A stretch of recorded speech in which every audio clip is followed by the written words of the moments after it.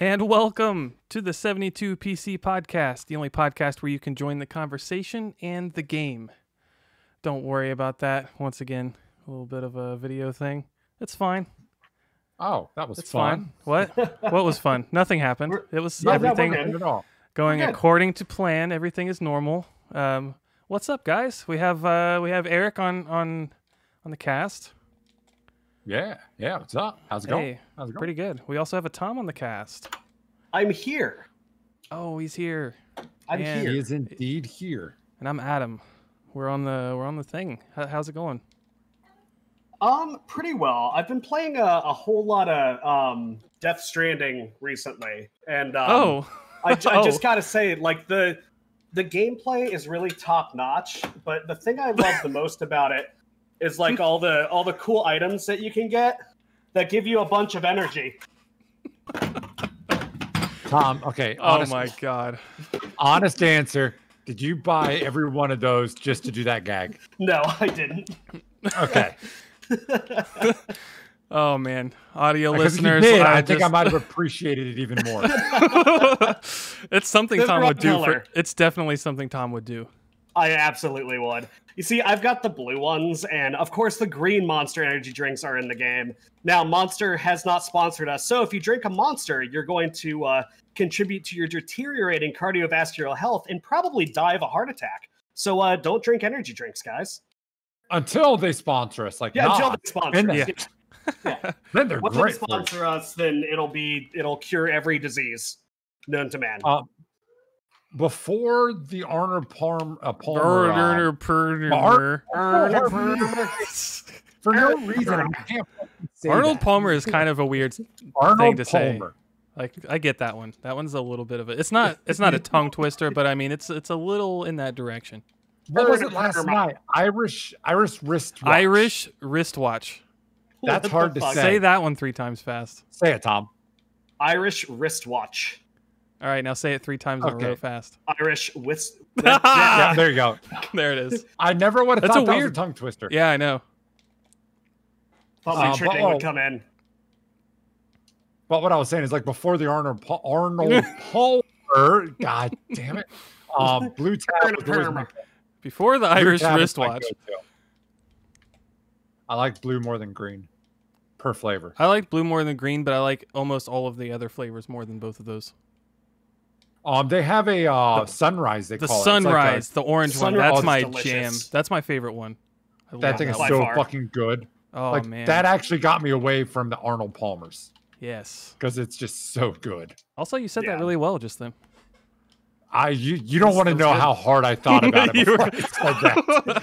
Committed 65% of his Arnold Palmer. I may have stopped driving for 2 seconds to get that out of my mouth. Nah. But hey, how you guys been this week? I've been all right. I've been okay. I've been playing video games today. Today I'm excited. I mean, it's kind of depressing in a way, but kind of exciting. There were new food options on DoorDash today. Which was really wild because, like, opening new restaurants is not a thing that really should be happening right now. But I kind of think what we're going to see is a bunch of food places start to open up, like, no indoor seating, carry out only sort of delivery places, like Little Caesars, for instance, right? You walk in, you grab a box, you leave. And that's great because there are no good wing places in Seattle. And this is a wing place. There has to be a good wing place in Seattle. There's no way there's not a good wing place in Seattle. B-Dubs is the best we have. There's no way that's true. There's a bar by my house that we used to go to every once in a while that had pretty good wings. They were expensive because they would charge by the pound, and they called 6 bone-in wings a pound. Yeah. Come on. Like, what the fuck kind of wings are you getting if 6 of them are a pound? So, at least in my neck of the woods, there are no wing places. Like, none. We don't even have a B-Dubs. We have some places that offer buffalo wings as a side, but they're not wing places. Oh, but those wings are good. Oh, yeah.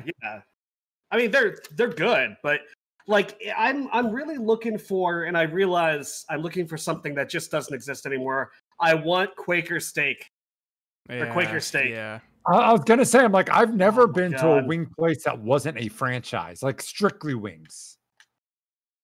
I have, but once. Like you're right, they're rare. Because most time it's now you have some small chains like Buffalo Wings and Rings and Quaker, but they're still chains. I love Quaker so much. Oh my god. I miss Quaker. You know that our Quaker closed, right? Yep. Fairborn, no more. Yep. They sold it. That was such. Did you guys ever do the Quaker buffet? Hell yeah, I did. Me and you did it. That was a staple. We went there after work one day or something. Yeah, that's right. When we were down that way. So I say down, but typically for us, that could have been up that way. Yeah. Did you guys ever get the burgers and stuff there? I can't remember what it was. It was like the Valvoline burger. I couldn't go there and not get wings. Dude, I go to their burgers. It was pretty decent. I mean, it's not amazing. I get burgers from a lot of wing joints, like B-Dubs. Their nacho burger. I really enjoyed that. I just don't like B-Dubs. I think the vast majority of B-Dubs food is yeah, that's okay. It's better than average. I really like their sauces, but the wings themselves are mediocre. I don't like their sauces. I've never found a sauce that I really loved from B-Dubs. The mango habanero. Oh, it's so good. It's either, I don't think I can handle it anymore, though. Yeah, you can. Like to me, the sauces were either way too hot and not enough flavor, or good flavor but not hot enough. Oh, mango habanero is your answer. Okay. Unless you just don't like the flavor, but it's really hot and it has a lot of flavor. It's got the sweetness to balance out the hotness, I think.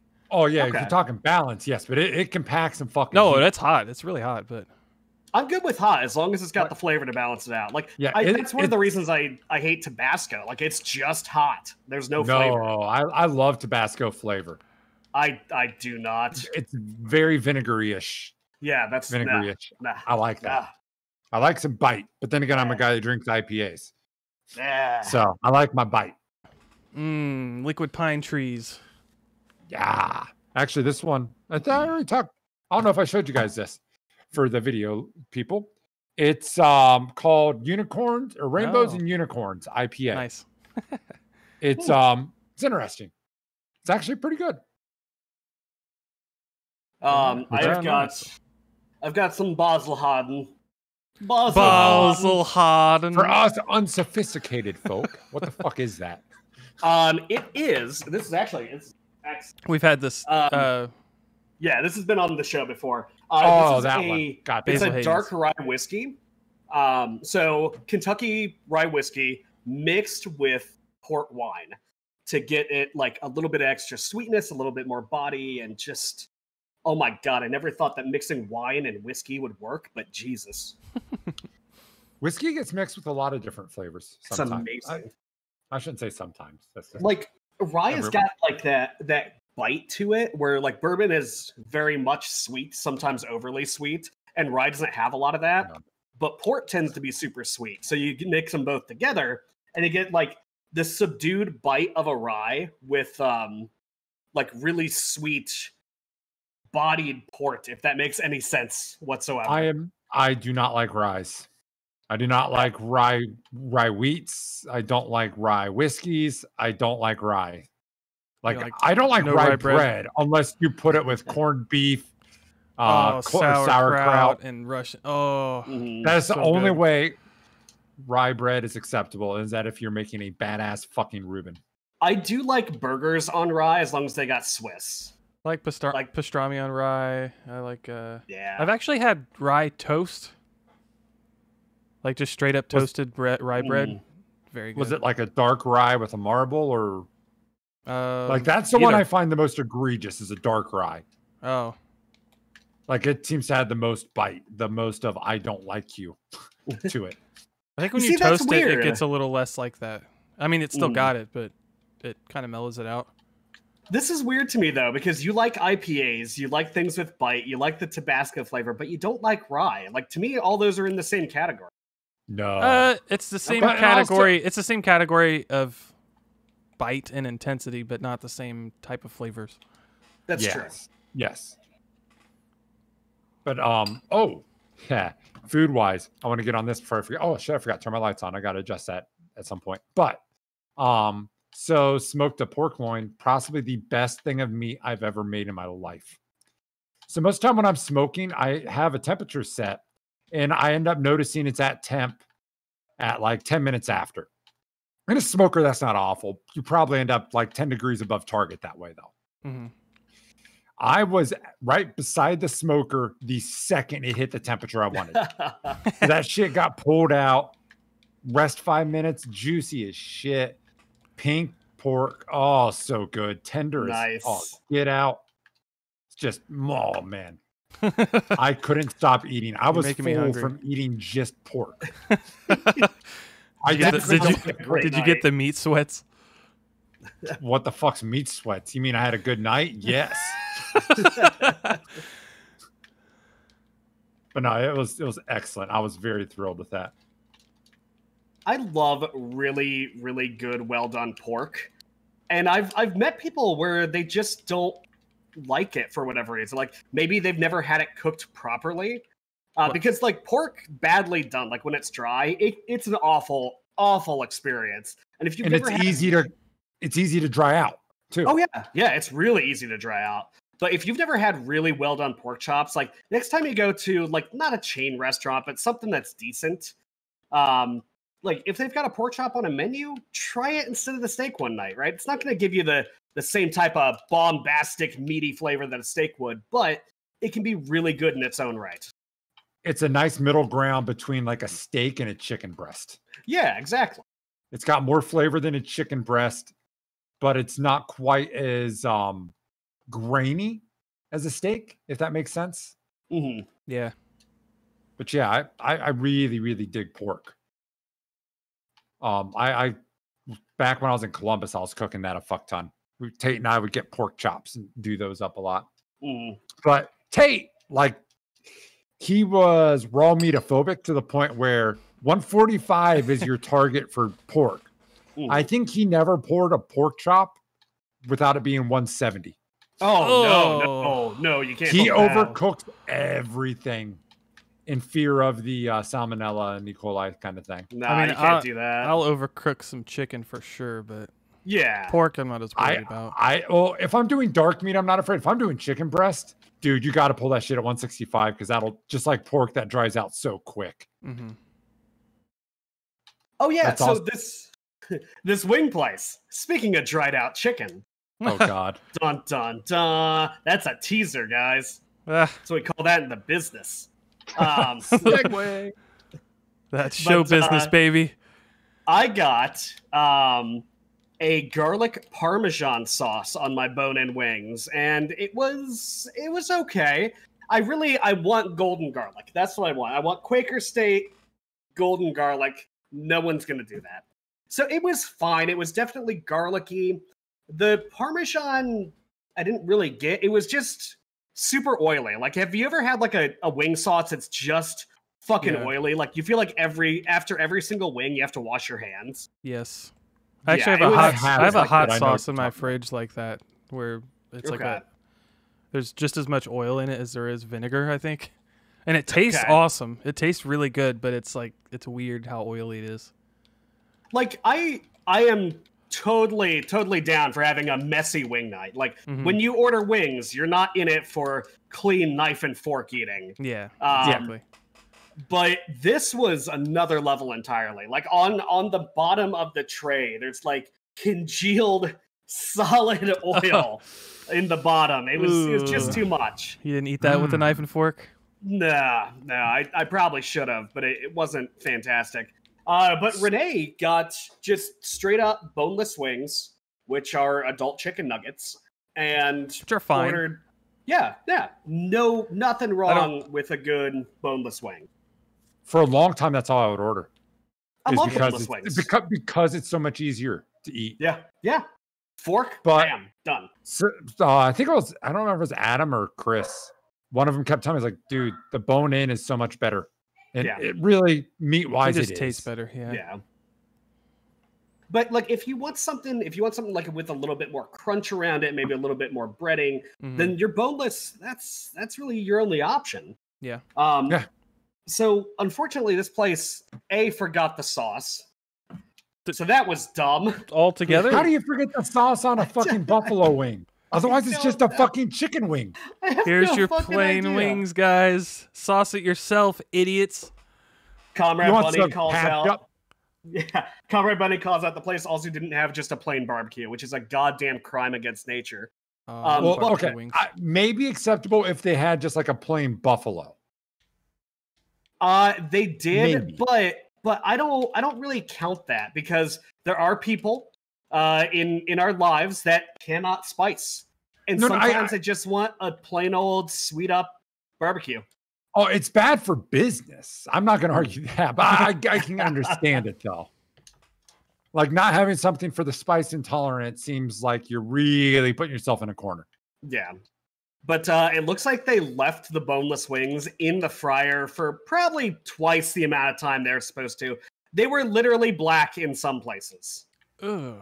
Oh. Like, and when you bit into it, like the breading was crunchy enough that you actually had to like crunch through it like you're biting into a goddamn apple or something. Like, oh no. It didn't flow, it didn't have any give to it. It was just like a big ass crispy cracker with really, really dry, awful, overdone fried chicken in the middle of it. That sounds like fucking cracklings. Dear Lord. Yeah, it was bad. Okay. So Comrade's pointing out something that you neglected to bring, which is even stupider. They have barbecue dipping sauce, just nothing. They wouldn't toss them in barbecue sauce. So this place had the sauce. They just refused to toss the fucking wings in it.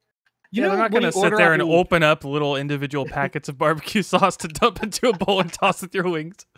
Well, that's implying that their barbecue for dipping was in packets. Yeah, you guys have any Taco Bell mild sauce back? Yeah, can you just like open up a bunch of those and then toss our wings in it? Now, okay, when you're talking a place with barbecue dipping sauce, I don't anticipate them having pre-sealed things. No, I see them having massive jug. Yeah, she's calling out. It's cups with lids, so they have big quantities of this shit. Yet somehow they can't put it in the same bowl that they put the buffalo sauce. Yeah. Now we always give, like, when a place disappoints us, we usually give it 2 times. Just to you got to make sure it wasn't an off night or like that employee that cooked it might have gotten fired, later that night or something. Yeah, like shit happens. People have bad days. All right, we'll give another shot. And actually, some of my favorite restaurants I absolutely hated initially, but going back a second time, it was amazing. But it was weird. I just didn't like it. The menu, like usually restaurants on DoorDash will have a menu that's, decently long. It's got a lot of options. This place had probably under 20 items available. And it was all like variations on just, here's a wing. What sauce do you want with it? Cool. These are the ones we have, which is fine. Well, I appreciate that about places that do it. I mean, look at one of our favorite chicken places does that. Yeah. You want a chicken finger? Listen. Good. You want a chicken sandwich? Yeah. We'll put the fingers in a bun. We have 4 things. How many of them do you want?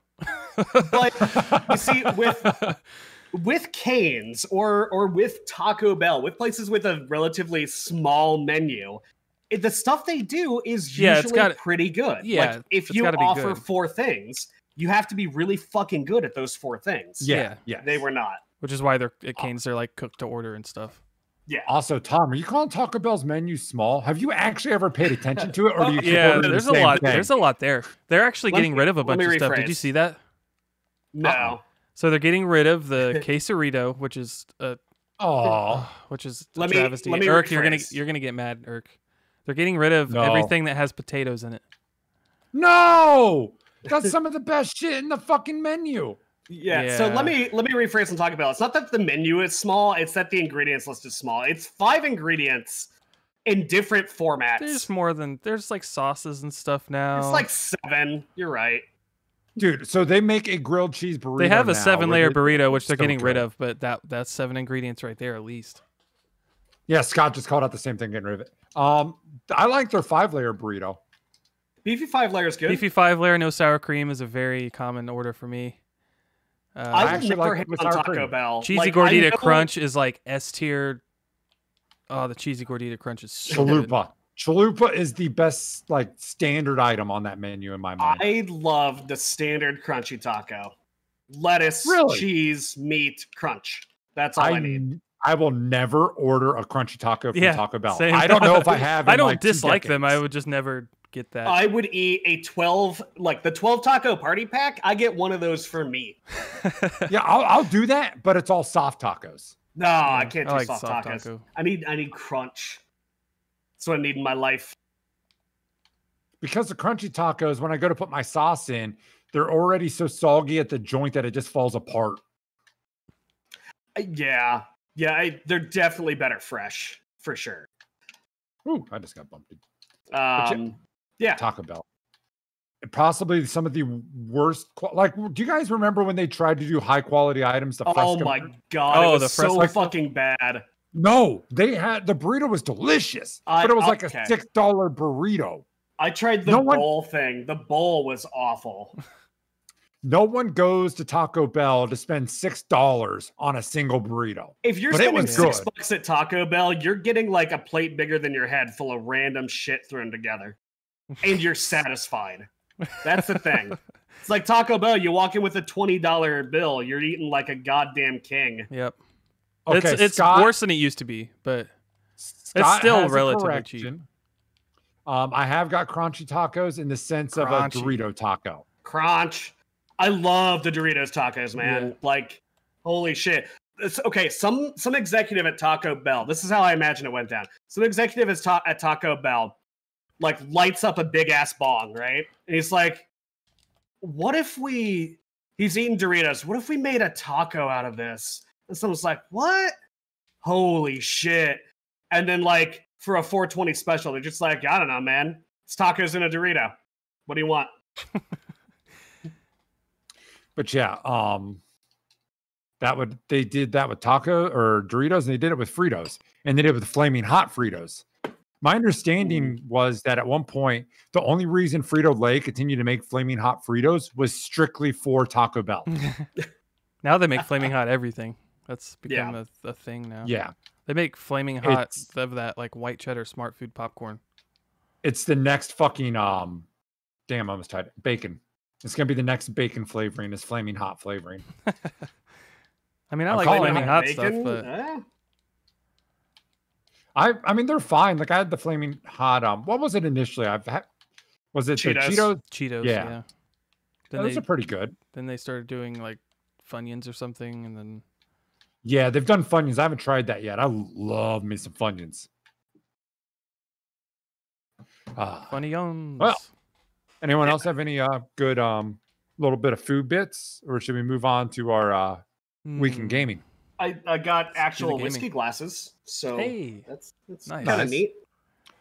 So I've never drank whiskey out of those. I've done beer tastings out of those though. Mm. Like where there was a group of like 6 or 7 people. Everyone had one of those, and then everyone brought a bomber. Mm. So you had like a big 40 nice, and then all good.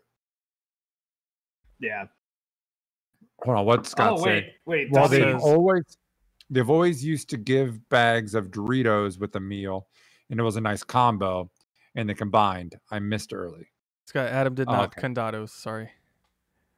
Yeah, no condados. Nope, it was a Domino's night. I did play a very small amount of Darth Stranding. Darth Stranding? Darth Stronging? Starth Stranding? The UPS system powered by Monster Energy. Yeah, exactly. Amazon Prime in Iceland. I mean, America. So I keep finding like it's kind of neat when you lose cargo.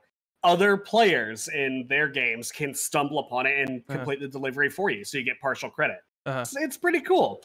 But like every time I find it, I do the video game thing of, I gotta grab it. Like I'm playing fucking Death Stranding like it's Skyrim, and I have to stop that. There are too many of those to do that. I can't do it, man. I can't do it. Like what was a super easy chill mission ended up turning into like this massive issue because I've got a fucking leaning tower of Pisa on my back that I'm carrying through a swamp. Like, what the fuck? Tom's his mission starts him in Ohio. He needs to get to Indiana. He ends up in fucking Florida picking up small shit everywhere. Yeah, exactly. I'll grab one if it's on the way to where I'm already going. Yeah. But I will not go out of my way for those. Or if I'm just full, I just won't bother. But I did a side mission, and it's literally a pizza delivery. It's literally a pizza delivery. That's fantastic. I was like, that's the cargo. That's it. That's the thing. Now, did you put it like on your side pack, because you can load stuff on your shoulders, right? No, because if you let it tip over, that damages it. That's the point of it. That's funny. That is a fantastic blend of story and gameplay. Did they tip you? No, they just did the same thing literally every single other delivery does, and it's just like, oh look, here's my hologram. Thanks, looks good. Bye. I was expecting, there was a delivery fee on the service. I thought that was your tip. Well, I mean, part of the delivery was, get it there before the pizza gets cold, and it gives you 30 minutes. It's like, wait a minute, hang on. We're like up in the mountains at this point almost. Like, it's got to be some cold air up here. 30 minutes or your pizza's free. You got some, oh God. Really mixing in the IRL components there. No, but I love the not seriousness of a lot of the game. Like it juxtapose the words. No, the juxtaposition between the campy tongue-in-cheek stuff with like how seriously it seems to take itself in other areas is really entertaining to me. And I know that you could criticize it, I guess, in that way, but I think I like it. It provides a lot of levity. It does, because the main story is kind of bleak initially. Yeah, kind of. Especially with your main character being like, I don't want to do this. And everyone's just like, but you gotta. And he's just like, I don't wanna. But you gotta. But I don't wanna. We gotta rebuild America, and we're gonna say that every 10 minutes for the rest of this game. But I don't wanna. Can you say he's? I won't go there. That's the whole story of Death Stranding. You gotta rebuild America, but I don't wanna. But you gotta. But you gotta. Got him. I gotta say, like, I love the gameplay, but the story, I'm not very impressed with the second Strand type game. I'm really impressed with the just style and theme and everything, but the dialogue is really bad, and it's like metaphor in your face, metaphor, no subtlety whatsoever. I have hammer to face. I have seen literal wrecking balls bring down 20-story apartment buildings with more subtlety than Kojima has in Death Stranding. All right, so everything's connected to the chiral network, which is obviously the internet. You have this whole like system, which is obviously social media. Guess what connects you to that internet? A literal pair of handcuffs. Yep. Really? Yes. Yep. And that's how you communicate with people. It's like he literally wakes up, puts his handcuffs on himself. And that turns on like his instant messenger, and people are just like, Sam, this is Die Hardman. You need to rebuild America. Die Hardman. So... That's not even me embellishing anything. The man's literally Die Hardman. Hardman. What? It's my favorite character. Sarcastic. Die Hardman is my favorite thing of all time. It's so good.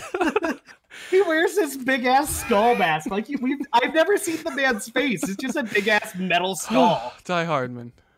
That's his name. Okay. So yeah, the narrative itself is not like it's not necessarily good. It's also not like it's not bad to the point that it bothers me. Like I enjoy it actually. It's campy. But I'm just not really expecting campy. Oscar nominee level. So I got to this part, and I'm just gonna kind of spoil part of it because I don't think anybody's really gonna care.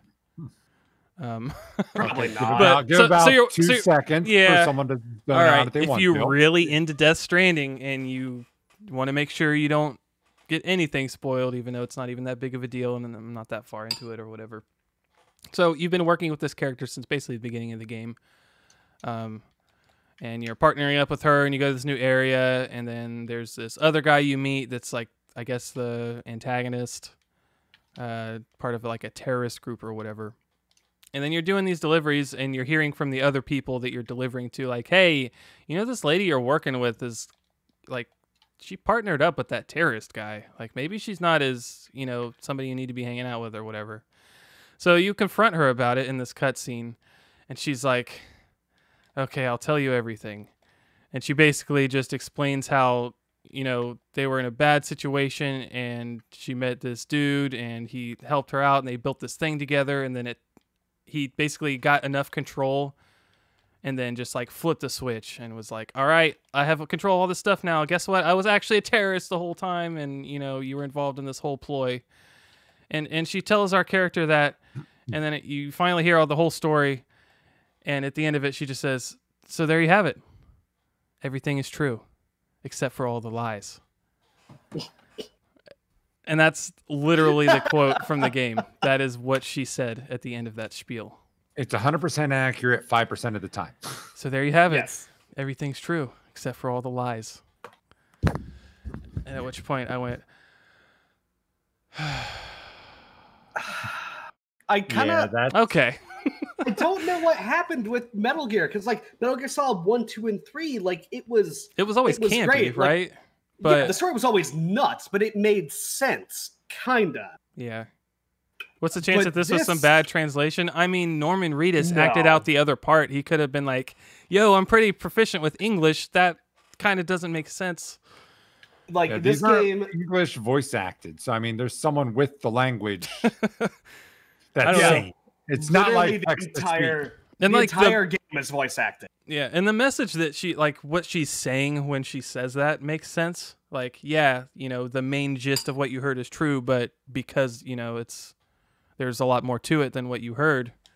Ooh. But when you frame it literally, that those two sentences together doesn't. There are better ways to say that. Like, hey, well, kind of, but given the context that you're missing, then no, not really. Yeah. Like, that's okay, the kind that's of a language, way better way to say that. Yeah. That's the kind of language that would be in a B-tier Adult Swim show with Tim and Eric. Yeah, kind of. Yes.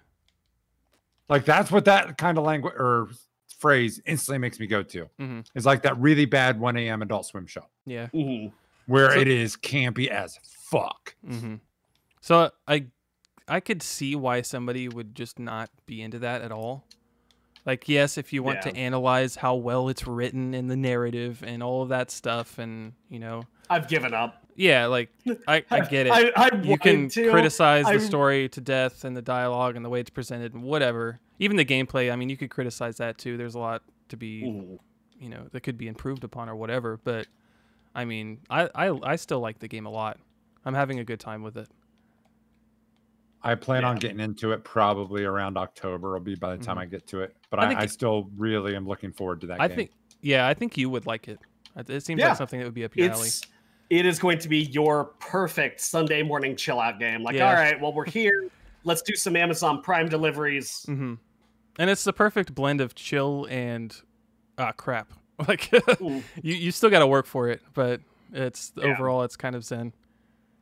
I love the whole social aspect of it. I got to another area the last time I played, and I did the long mission, which, all right, so I sent you that screenshot, Tom. So I'm noticing this big mountain in the background of the game, and it looked like a backdrop kind of thing, and I get to this other area, and it turns out, oh, I'm kind of close to that mountain. Oh, I can see the base of it. I could totally go there. So I sent Tom this picture, like, beautiful picture. I mean, it's just, the scenery is gorgeous.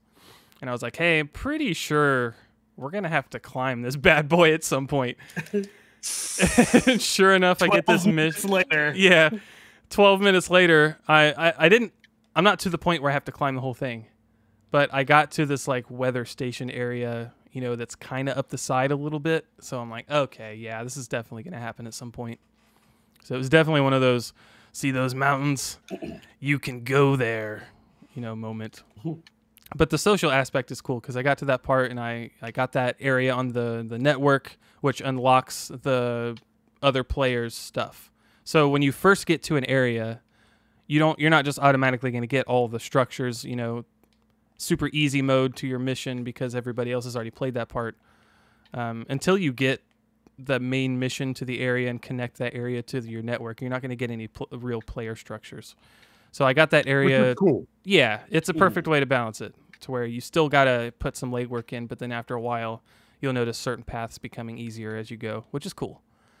So I got this place connected to the network, and then there's like straight up roads built from one hub to another. And I can build a vehicle and drive through the roads, and like the center of the road will charge up any of my battery powered stuff. Like, it's super cool. There's even like highway signs on the roads that show what towns are close by, which is pretty sweet. And that was all created by players. Yeah. That is so fucking rad. Like, it wasn't there. I connected everything to the network. I go back to the area later, and there's a bunch of these roads. And some of them are incomplete, and there's these, it's called an auto paver.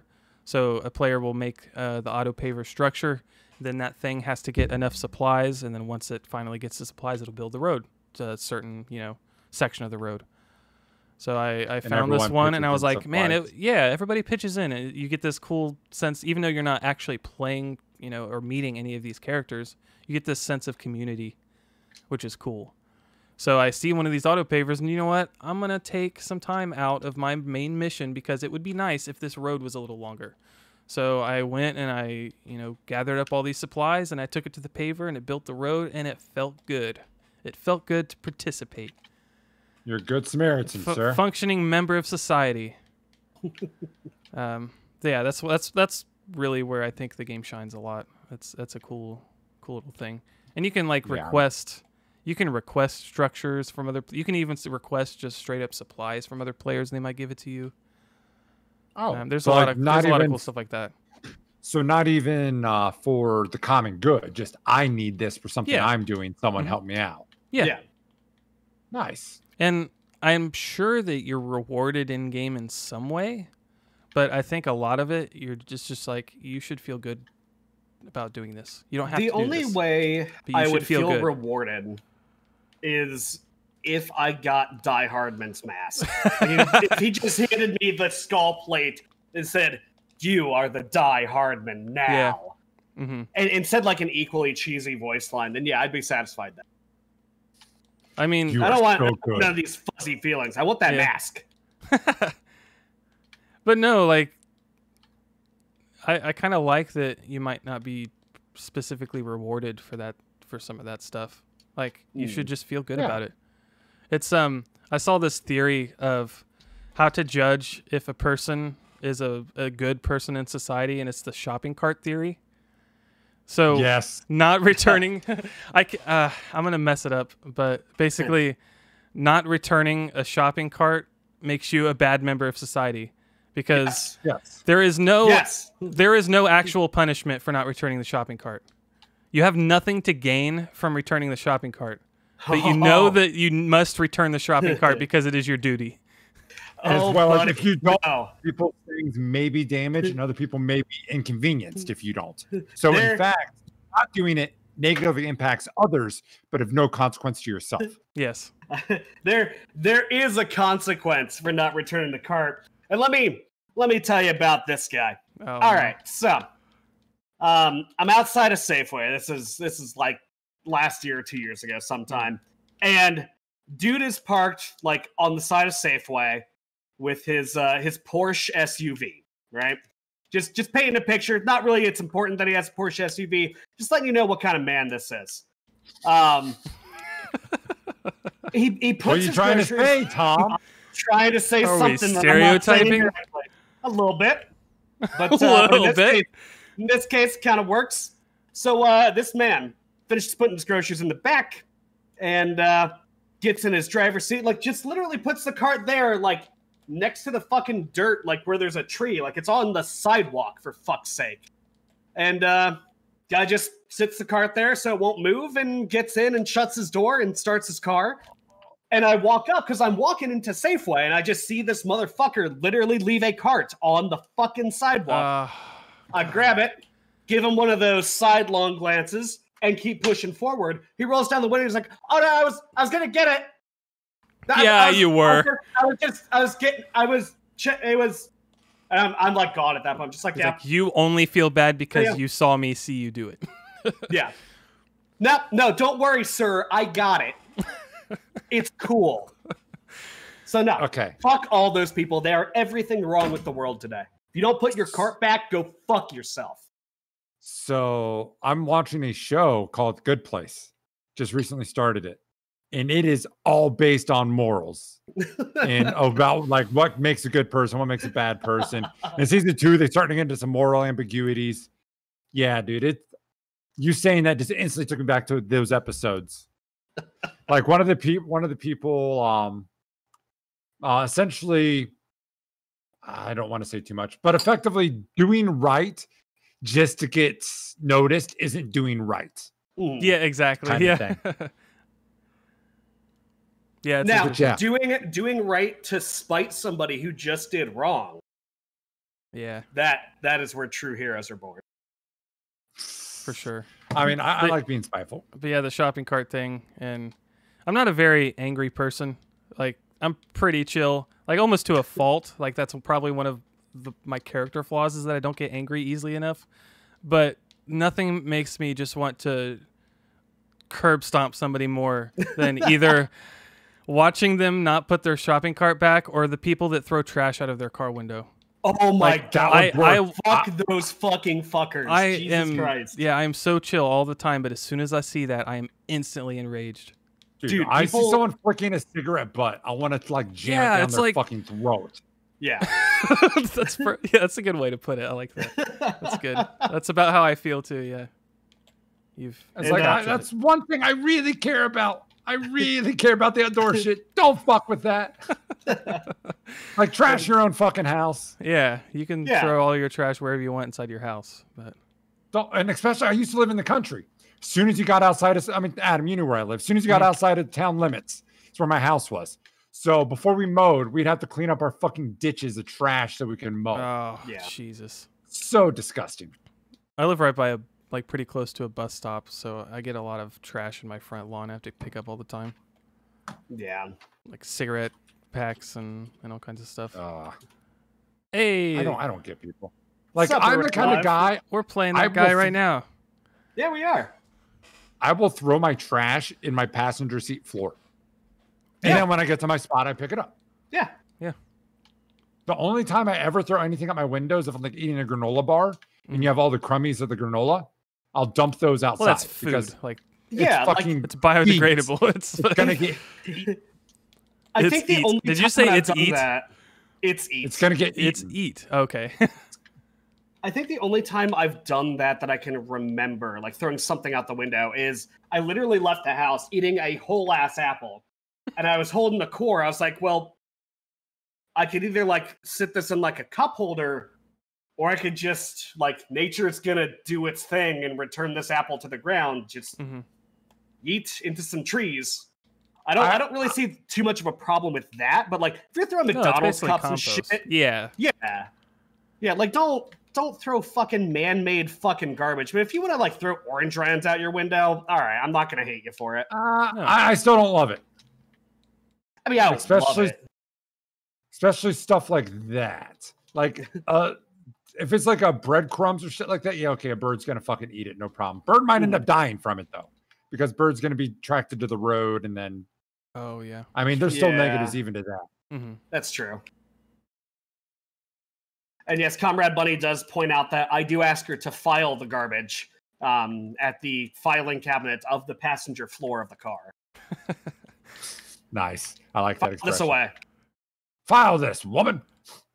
No. So I can just see her throwing it. I can see her throwing it at your face. Right. So Dobby, if a goose tries to eat like an apple core fucking whole, that's evolution, man. That is natural selection at play. Yep. Actually, I'm pretty sure like most things that eat apples eat the whole apple. Yeah. So cores aren't really naturally left. Yeah, but geese suck. It's a goose. Man. Let a goose fucking die. Geese suck. They're the winged spawn of Satan, man. Yeah, they are. Fuck geese. Suck. Geese are just bird wasps. No, because wasps don't even make as much mess as a fucking goose.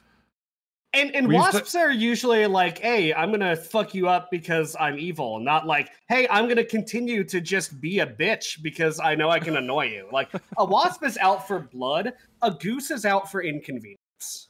I don't know. Those things get pretty aggressive. You ever walked up on a nest?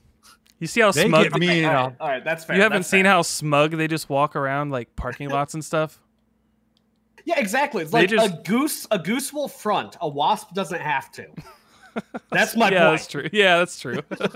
I get it now. Wasps are just like, I'm here to fuck you up. Those are my two least favorite creatures on this planet, by the way. Not a fan. Wasps and geese? I hate wasps so much. Dude, wasps are fucking evil. I don't like them, but it's not something I would ever say I hate. Nah, mine is hate. Sheer hate. Well. Vidavi says ticks are my number one. Yeah, that's a... Yes. Oh, ticks suck too. And mosquitoes. Well, here's the worst thing. Anything that wants to suck my blood, not a big fan of that either, personally. The thing is, once you leeches. see a tick, every time you start to brush up against something, you start thinking, was that a tick? Was that a tick? Yeah. Leeches. I'm happy with I've that never shot. had an experience with leeches, and I never want to. Oh, that's a good shot, Tom. I don't mind leeches. That had a lot of power to it. Leeches don't really, as far as I know, leeches don't carry disease, which is a big reason I don't like ticks. You have the Lyme disease issues. Well, I mean, I don't even go to the hospital. I just, grab a bunch of leeches and stick them on my face. I've had 2 leeches in my life. And I mean, you don't feel them, and then they're gone. Or they're off. I've never had one. But, yeah, maybe it kind of gives me the heebie-jeebies. I don't go the water I weigh tends to be super, super clean, so it's not common there, but I've had 2. Like 2 in 20 years, it's a pretty good rate. At the frequency in which you go fishing, that's pretty good. So we played some Death Stranding this week. What else did everybody get into? I've gotten into a couple new things. I'm going to start with the lighthearted one. I was going to ask you about that if you didn't bring it up. And sorry, I just juked the shit out of someone. Wasn't me. I'm kind of impressed with that. Okay. So, as everyone, or a lot of people know, Fall Guys, it's a new game being published by a developer. I call that out because they're absolutely not published by Devolver. Devolver. What did I say, developer? Developer. Yep. That's, I was trying to point out that they weren't the developer, and because of that, I said the word developer. Anyway. That's fine. It's a physics-based party mini game.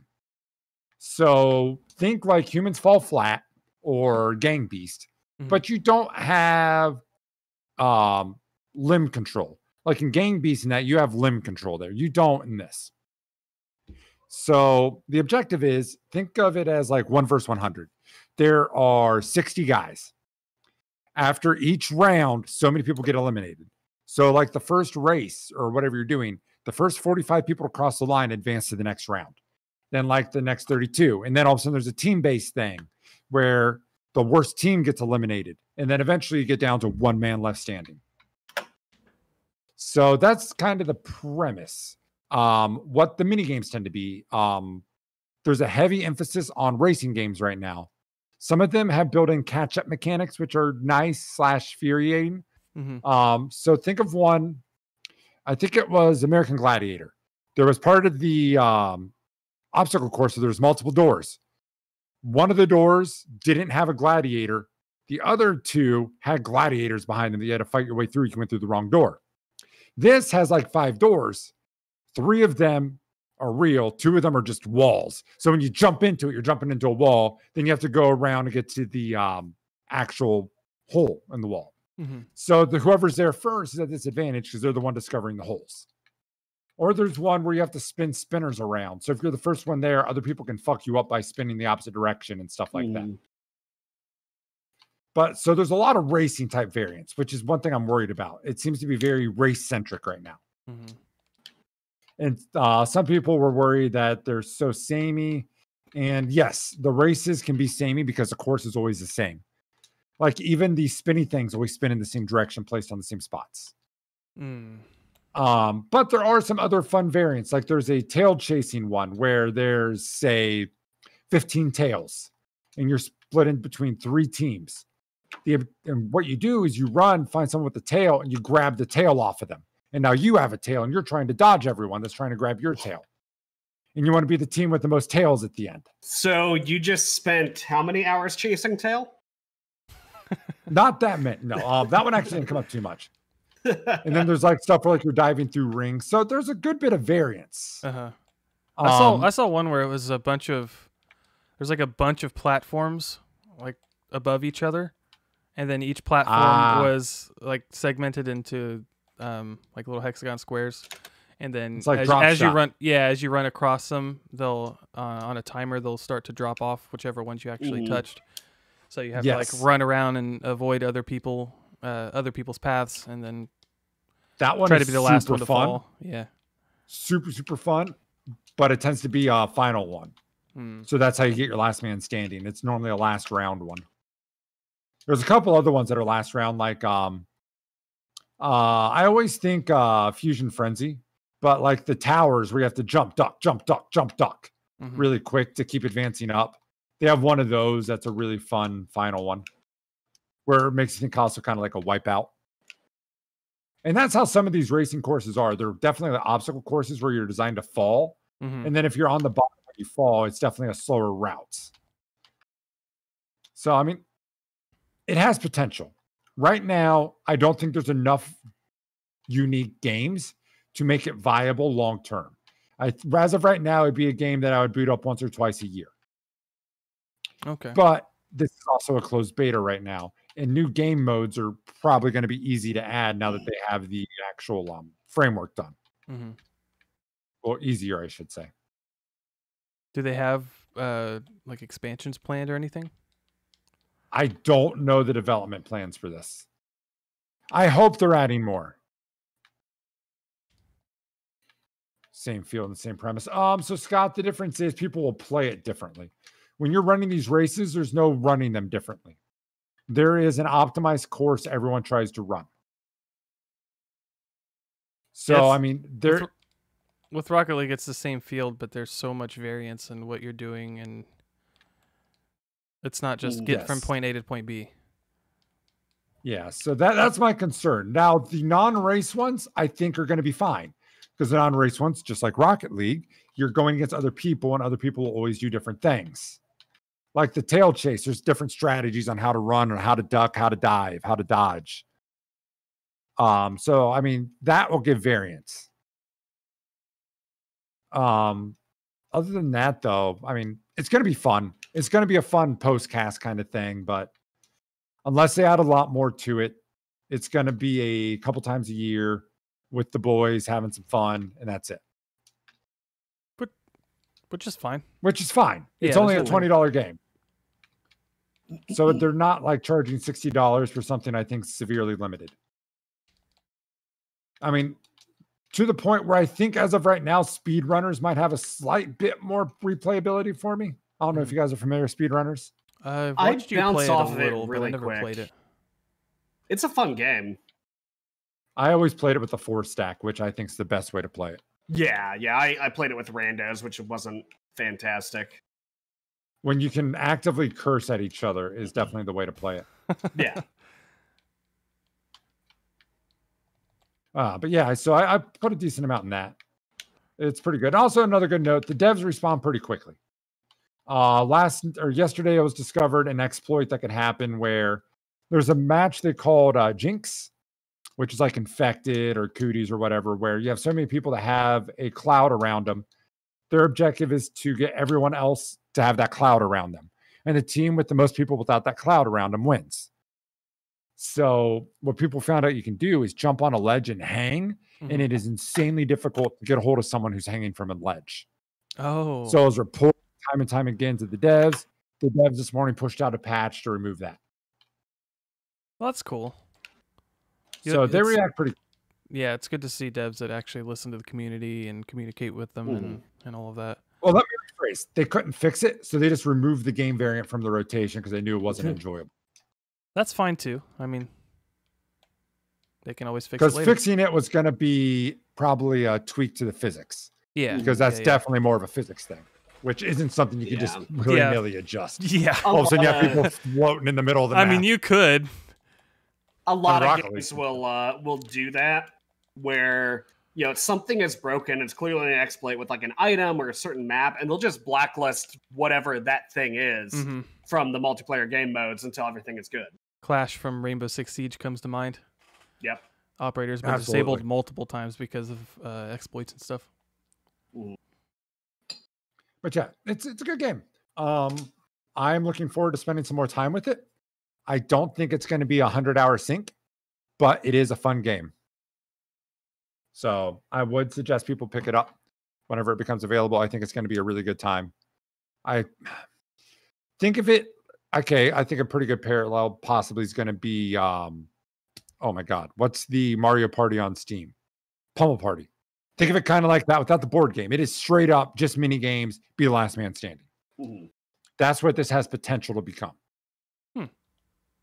So like a Mario Party, Pummel Party kind of thing. Yeah. But I think that's enough of that.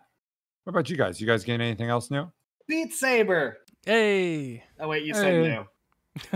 I've got a slight update. So I was severely depressed because I went on Score Saber, which is like the world ranking leaderboard for Beat Saber, and it said I was in place 20,000, which isn't great. Like, there's a whole lot of people that play Beat Saber, but I think I'm a little better than 20,000th place. So I dug into it a little bit, and it turns out that only certain songs that have been whitelisted in the scoring system, which has to happen manually, count towards your rank. So everything I've been doing, like literally everything I've been doing, contribute no points at all to my score. So I am way better than 20K, but I don't have, you know, a way to actually prove it. So you need to start. So now you just need to start playing those songs. Yeah, which I don't know if I will, because all the stuff that's rated, it's like every single anime intro known to man, and like nothing I usually play. So I'm okay with just getting better and being on leaderboards for songs. That's Get fine. that number one cha-cha. Oh, that's true. But I think it's because nobody plays that version of the cha-cha slide anymore. But hey, I'm still number one in something. So, well, and I'm number one in How Does a Wing Stop by Jacob. So number one out of how many? 3. Okay. Oh, 3. That's more than I thought. 3. Yep. You, Bird, and you Smiggle. No, there's a rando that actually played it. It's on the leaderboard. I don't know why. But yes, there is a rando. They must have been like, what is this? Yeah, they can't have enjoyed that. I told Bird Adam to get a hold of you to make it a real thing and see if you could put some like vaporwave or something dubstep kind of bullshit behind it. Oh, that'd be fantastic. So for those who don't know what we're talking about, there's a pretty good Twitch clip of Jacob RL. He's on our Rocket League team. He's been a pro player for a long time. He's got a clip of him just ranting about his experience going to Wingstop and how they were out of wings at the Wingstop. Because he had to pay for free wings. Yeah. So and how they weren't open when they said they were going to be open. Yeah, it's just a big long rant, and it's really it's hilarious. Good. It's fantastic. Didn't it turn out that he was ranting about the wrong company at the end anyway? Yeah. It was like a wing zone. Wing zone. Not actually a wing stop. Oh my God. It was so good. So yeah, I have a little update because I've been trying to beat Saeed. That's been the song that's been kicking my ass for a couple months now. I beat the part that I had always failed at, meaning that I have now completed individually every single part of that song. So all it's going to take for me to actually finish the thing. Put it all together. Put it all together. I just need to be consistent. If I can be consistent in all the parts, I will beat that song. And that will put me in the way we're estimating my score. I think we're looking at that'll put me at 23 in the world for this particular track, which I think is pretty impressive because it's not exactly an easy song. Yeah. I love how much your process of learning Beat Saber songs translates exactly to just like learning actual songs on instruments and stuff. Like it's the same process. So once again, the amount of hours people I was gonna say that once again, the amount of hours people put into rhythm games often would translate to them being pretty good with any musical instrument they put that kind of time into. Why would I do that? One involves me dancing. Well, then get really good at the marambas. Okay. Maracas, not marambas. Marambas. Yeah, big difference. Marimbas. Actually, I want to see someone dancing while playing that. That could be pretty cool. All right, so somebody's playing a marimba but using maracas instead of the mallets. Yes. That would sound awful. It might sound I'm into good. it. I don't know. Anybody ever tried it? So, yeah, Beat Saber. I've been doing, I think I've done 10 hours, 11 hours this week. So I'm really keeping up with it as my only form of exercise, and I gotta say it's still working. So nice.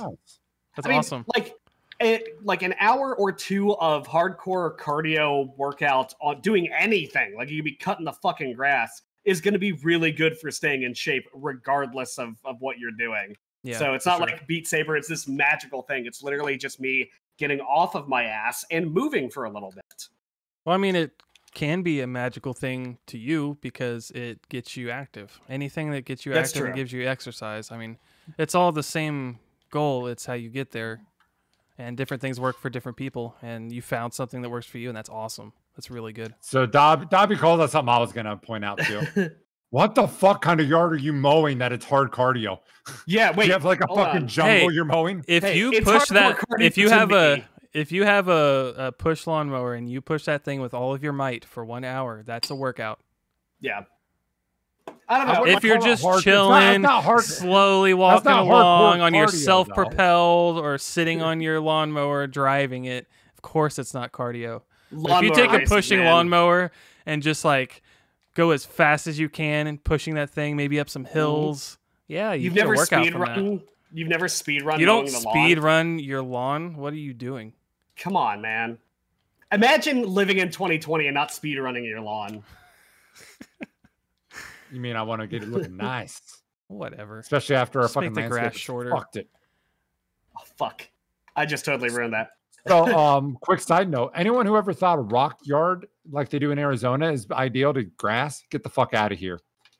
We have so much issues with our gravel right now because all the fucking weeds. No, just pave the whole thing. Make it a parking lot. I don't care. Agreed. I don't want to mow stupid lawn. Fuck lawns. Hey, let's put this stuff on here that grows all the time so that you have to spend a bunch of time in the hot sun fixing it instead of just making something not grow. Let's make this the middle ground. Do an AstroTurf. That's fine too. Yeah, I don't AstroTurf like is good. turf. It's a hell of a lot better than concrete. I would rather have concrete than AstroTurf. That extra parking would be nice if you have like a party or something. Like AstroTurf to me is like the worst of all options. It's like, hey, you're not eating a salad, but you're not having a hamburger. You're having a veggie burger. Like, nah, just give me one or the other, man. Like, stick to your lane. Don't give me this blended shit. But I don't like veggie burgers, so. Yeah, I've seen some really good AstroTurf. What is like, this? I've seen What is this hat? Really pretty.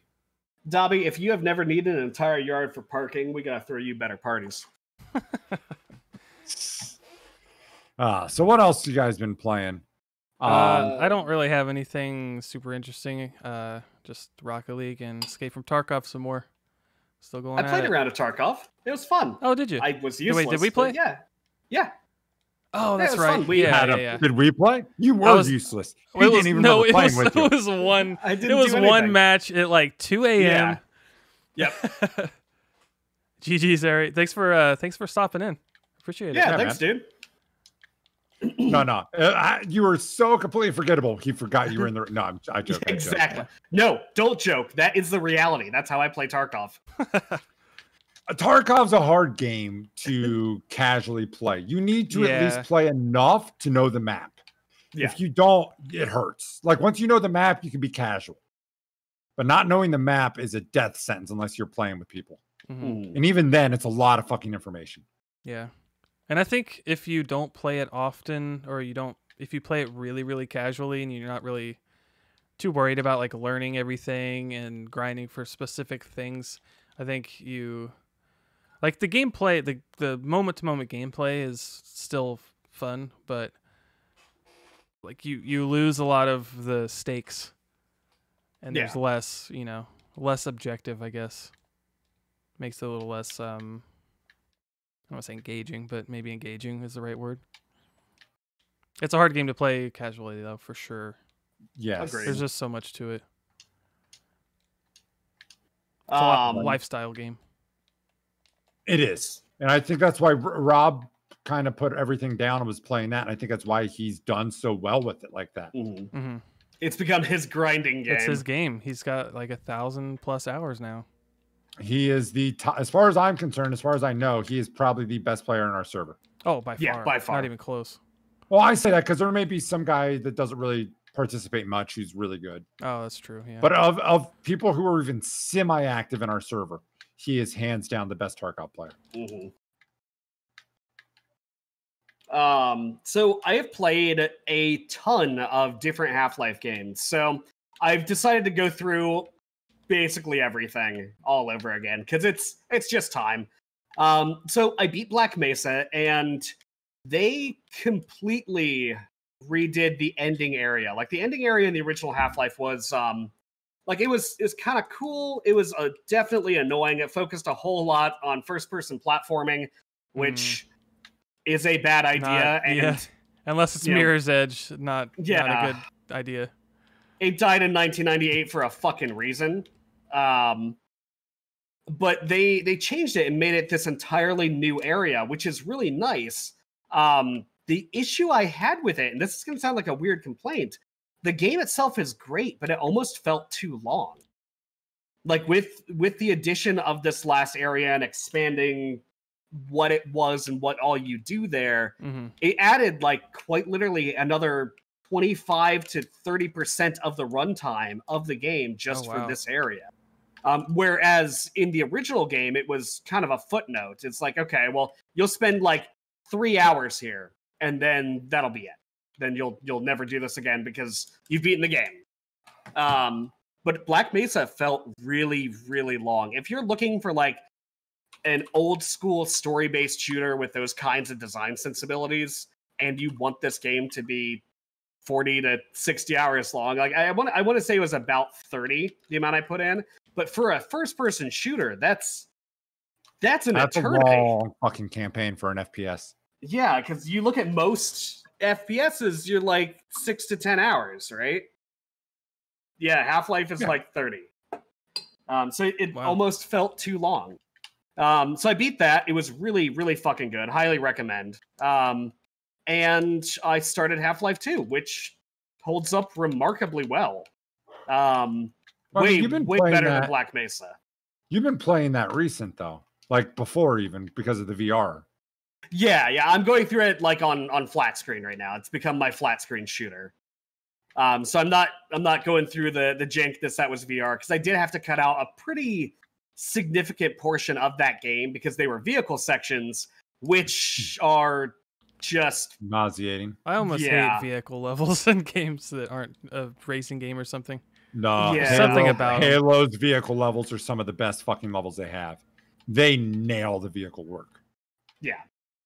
Unfortunately, Half-Life 2, like the vehicle segments, the one with the car is really, really good because it doesn't overstay its welcome. The airboat absolutely is way too fucking long, and this is an issue I've had with the game since launch. Where that airboat section just doesn't fucking end. And it's fine, like it's fun, but it's just that. Like there's nothing different with the game. You are airboating for like 3 hours or something. It's kind of ridiculous. But yeah, I've been playing that. That airboat section is the section that all the speedrunners always skip, right? Yeah, they do, like, the big skips literally just jump across that entire map. I remember watching that with the devs, and you're like, well, we put so much time into that. There it went. Yep. So yeah, Half-Life 2 is fun. I decided to get back into Half-Life Alyx again, but only doing custom maps from the workshop. Yeah, I know. Half-Life Alyx is becoming the new Dark Souls on the podcast. I was gonna say this is like circa 2018. where all he talks about is Dark Souls. Dark Souls and just Half-Life Alyx and Beat Saber. Those are the things. That's it. That's Just all like I play anymore. We only play Rocket League and Tarkov. Yeah. With the That's occasional not true. other I thing. got something at the very end. Yeah, I know. Frog Fractions 3. We're announcing it right here on the show. Hell yeah. Get the math on. What else have you played? So the workshop maps for Alyx are actually really good now. There's a bunch of people who have actually spent a ton of time and collaborating with other map editors to make this thing work. I played the first part of the dam level from GoldenEye fucking 64 in VR last night. And Really? it was excellent. Holy shit, it was so fucking good. So that campaign map is always stuck in my head. 'Cause I always remember starting off and sniping the fuckers by that tower before you get into the tunnel. Yep. Always. Yep, and you can absolutely do that here. So it's really good. The map is long, but not too long. It took me probably 2 hours to get through. Like it's a map, right? It's not like a giant campaign or anything. But they've got Dam Part 1, and then Dam Part 2, and then the facility. You move from the dam to facility. Yes, they've rebuilt facility in Half-Life Alyx. And best map in any shooter in that era. Perfect Dark poached it eventually. You know, I'm going to disagree with you because in that era of maps, we still had Dust 2. I will say second best map of all time. No, I'm sorry, man. I don't care about the. That is blasphemy. You can't say anything is better than Dust 2. Like Facility can go up against Blood Gulch. I can because I don't suck Gabe's dick. I am allowed to say that. Gabe didn't even make that map. It was made by randos in the modding community. You get what I'm saying? That was not a Valve thing. Yeah, fuck you. Anyway. So I'm saying Dust 2 at the top, and Facility probably number 2 or number 3, depending on how I feel about Blood Gulch that day. Dobby called out Complex. Yeah, Complex was cool, but I think it was a little too complex for its own good. Actually, Complex is the one I was thinking. I lied about Facility. Complex is... Okay, Complex is fucking rad, but I'm going to put Facility over Complex. Facility was cool with Bond because of the fucking bathroom part of it. Complex is the one where you keep the guy in the shitter, right? Oh, no. There we go. No? Yes. Or no. Okay. Facility is where you kill the guy in the shitter. That's what I meant. So, yeah, the Complex is the one that was in Perfect Dark is the shooting for multiplayer. I mean, it was in GoldenEye too. They're the same fucking game. But anyway. Well, no, I was getting to the point, like, they literally took that map and put it into Perfect Dark. Yes, as well. Yes, they did.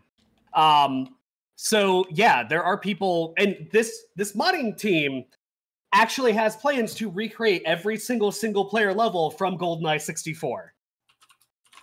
I am incredibly excited. Like they've got custom objectives. You have to run in, press buttons on stuff. It is really, really fucking cool. I played a little bit of a totally original map that actually rivals Valve quality as far as what they're putting in this game. It is really, really good.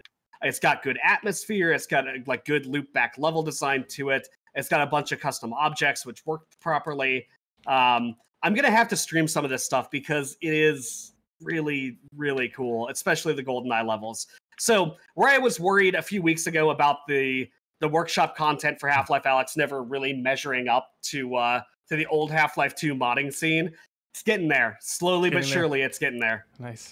So yeah, now I've got probably 15 more hours of content to get through. And by the way, these maps are fucking difficult. The dam level, I died a whole lot. You have to play smart, and I was trying to rush through it. You can't. If I remember right, there wasn't a whole lot to that level. You go through the tunnel, there's a door you have to open, and you go through a couple towers, and then you bungee jump. Yeah, but in GoldenEye 64, you can walk up and be like, blah, blah, blah, blah, blah, you're all dead. In Half-Life Alyx, you can't just plop, plop, plop, plop, plop, because you die way too quickly, especially on higher difficulties. Not with that attitude, you can't. That's true. Maybe just not good enough. You just got to get work good. on it. So yeah, I had to take my time and sneak around, and it's fun going through like a stealthy, secret James Bondy sort of scenario in Half-Life Alyx. It makes it feel really different. It was nice. So did they actually do the bungee jump part? Well, that might be in part 2. Oh, okay. I was hoping they ended the level with you doing the bungee jump and then you would get sick. Yeah. So I probably won't get sick in Half-Life Alyx because when you fall, and this is actually pretty annoying and really bugged me at the start, the fall speed is like a feather's descent. Like it feels like you're Mario holding the cape button in Mario World. It is, you literally just slowly float down and then you land. So it's not going to be anything crazy. And Valve did that specifically so they wouldn't make people sick. Tom would be fine, though, because I literally watched him play a game where he was just bunging everywhere. Yes. Yeah, I would be fine. But others. Yeah, others not so much. As usual, Tom is not the typical user case. No. Free falling in VR is nauseating. I need to see how many hours I have in Steam VR. I want to say it's 3,000 now. I had my counts off. I thought it was 1,600, but no, it's like 3,000. So yeah, I play a lot of VR. To be fair, a decent, or not a decent chunk, but some chunk of that is other people as well. Yeah, like maybe 10 hours. I think I guess I don't know how many people you've had over to do it, but I know I've played more than 10 hours just on your Steam. Because I mean, you have to remember you've had it for like over 4 years. Yeah, that's true. Like it's new tech still, but it's not as like shiny new anymore. No. Maybe you can knock 100 hours off for all the stuff I've showed people over the years. That sounds probably about right. But it boils down to you still have a fuck ton of time. Yeah. I'm reading chat and missing shots. It's cool. Don't worry about it. Yeah, no worries. Scott talking about that complex design being novel, but it's not great for shooting lanes and such. I like Facility because of the sight lines. Because of the way that the rooms are laid out, you get really long sight lines. And on the original map, you could see people but couldn't kill them because of the bulletproof glass in some sections.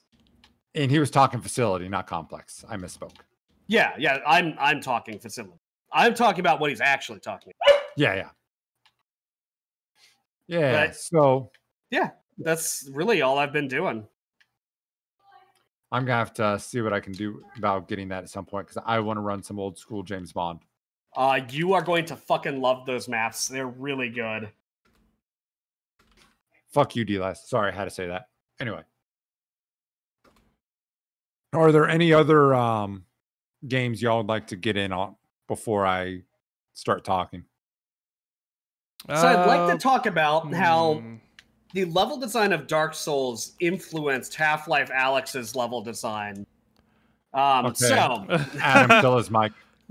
All right. So I've started another new game that for the next week might kill off the rest of my games because I plan on streaming my entire playthrough. So I started The Last of Us Part 2 finally. And got about a little over 2 hours in. And holy shit. That game is going to be brutal. Like there was a scene where I think I can safely say this. Someone was thrown to the ground, one of the zombie creatures. Hello, it's Last of Us. It's okay. And it was fucking curb stomped on the ground. The sound, the visual, the only word to describe it is visual. Oh, what was that? It was brutal. It was just fucking so great. So I don't know what Tom's issue was so far, but I am loving this. So far, this game I have a sense it's going to be, well, I'm not even going to say that. I think I know where the game is going to go for at least the next 20 hours or 15 hours. I expect something changed at the very end. No, it's the word literally just escaped me, Hugh. Fuck you. I've been saying visceral. There we go. Visceral. Man, why did it take me so long? It is visceral. What happens with that curb stomp? Curb stompy stomp. The craft, as Tom already said, I don't want to rehash too much. I mean, the crafting mechanics still there and everything. The game's pretty. Where the scenery is beautiful, I feel some of the in-game, in-engine character models, they're okay. I don't think the character models, at least whenever you start getting like close-ups, they're not like the rest of the scenery. The rest of the scenery just looks great. And then you see that, I was like, it's okay. Which surprises me a little bit, but it's also end of generation. So I kind of get it. But yeah, this game's good. I'm going to run through this. I'm not going to stop. It plays just like the first. They have a lot of the mechanics of the first. So yeah. I have to ask you, Eric, has it made you feel anything emotionally yet? No. Eric doesn't have emotions. We covered this in this war of mine. I'm just double checking. He saw that intro and he's just like, wow, that's really good graphics, man. No, I mean, not even thinking about the context or what's going on. Just, wow, that's really pretty. No, I mean, the scenery is, I think that the character models could be improved, but there's nothing that's made me feel yet. All right. I mean, they suck. Having watched you play certain parts and you felt nothing. I mean, it's like, I didn't want to do the podcast because I watched you play it. Really?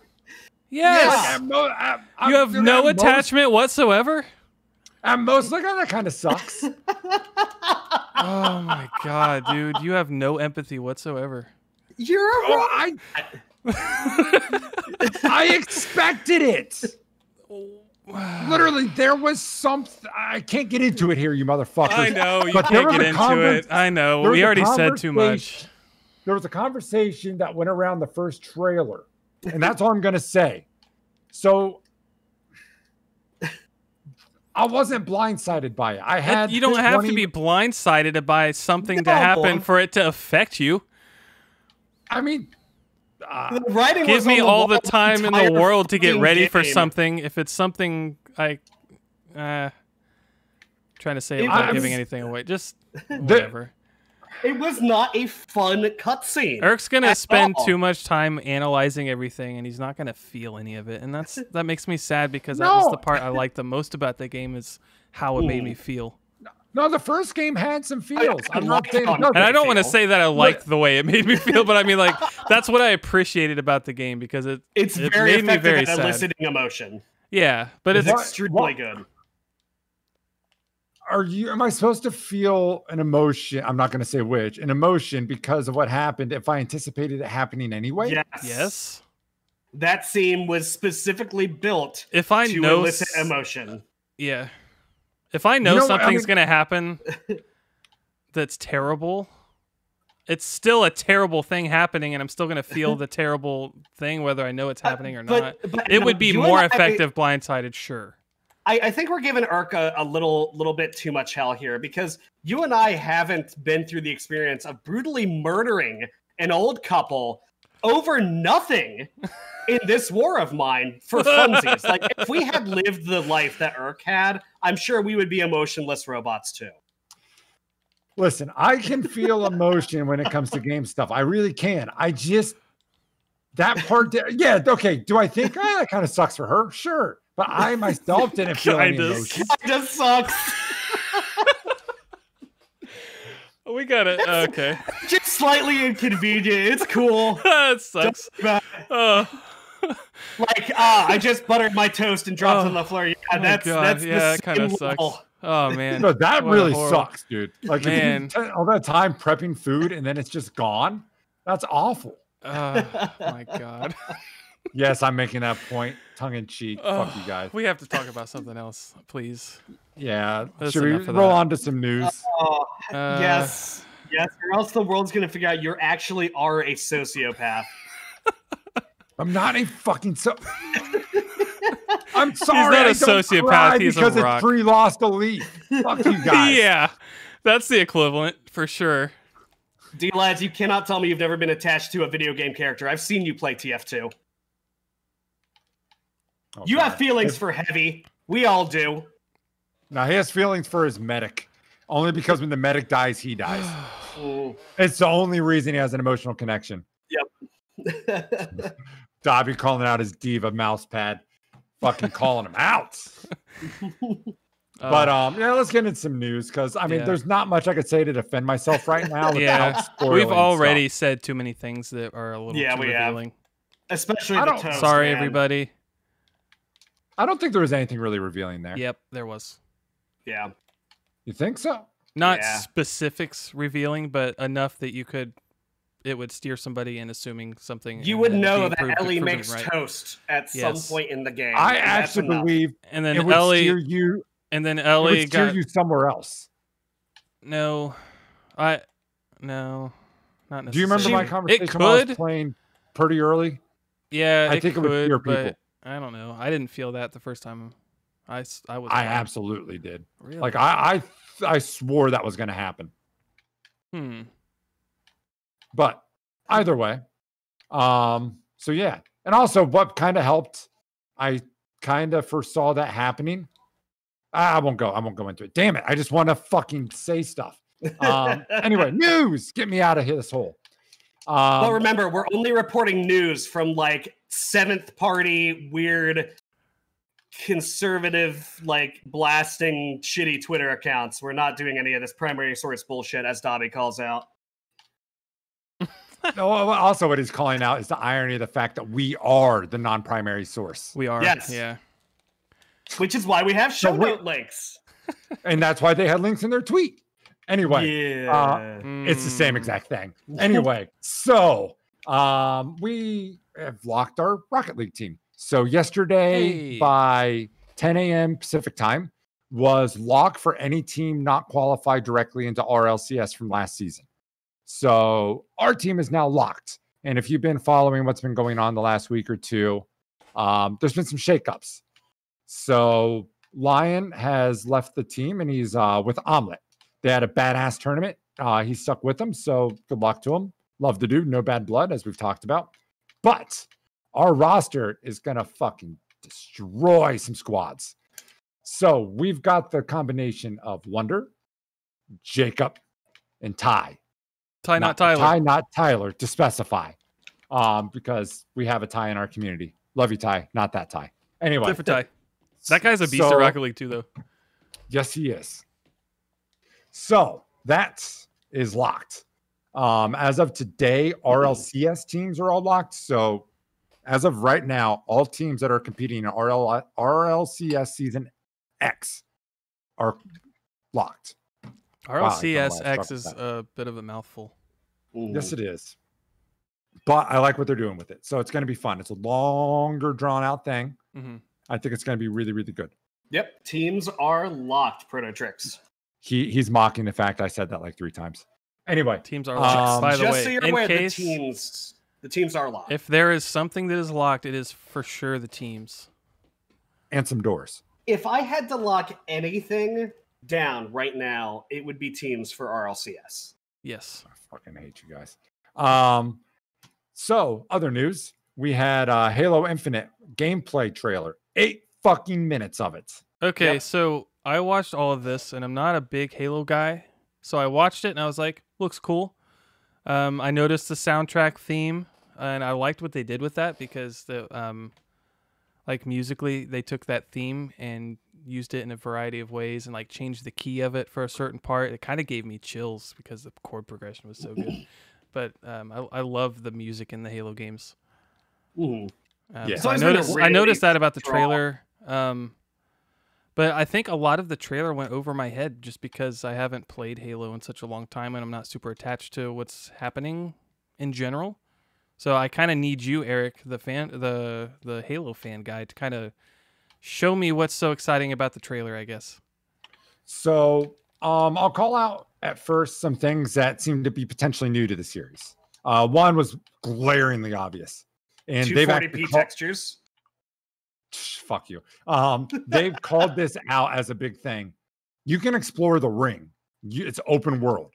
That open world map looked pretty cool. I like that you set your own fucking waypoints instead of having the game do it for you.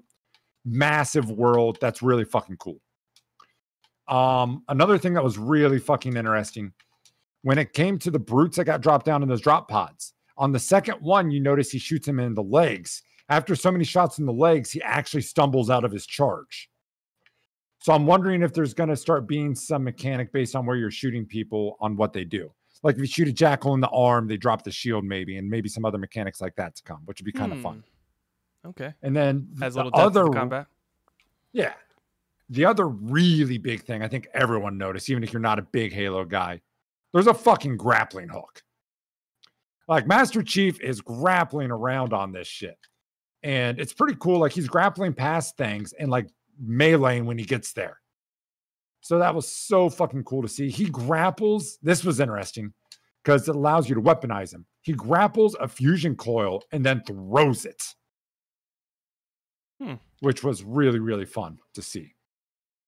So some non-new features.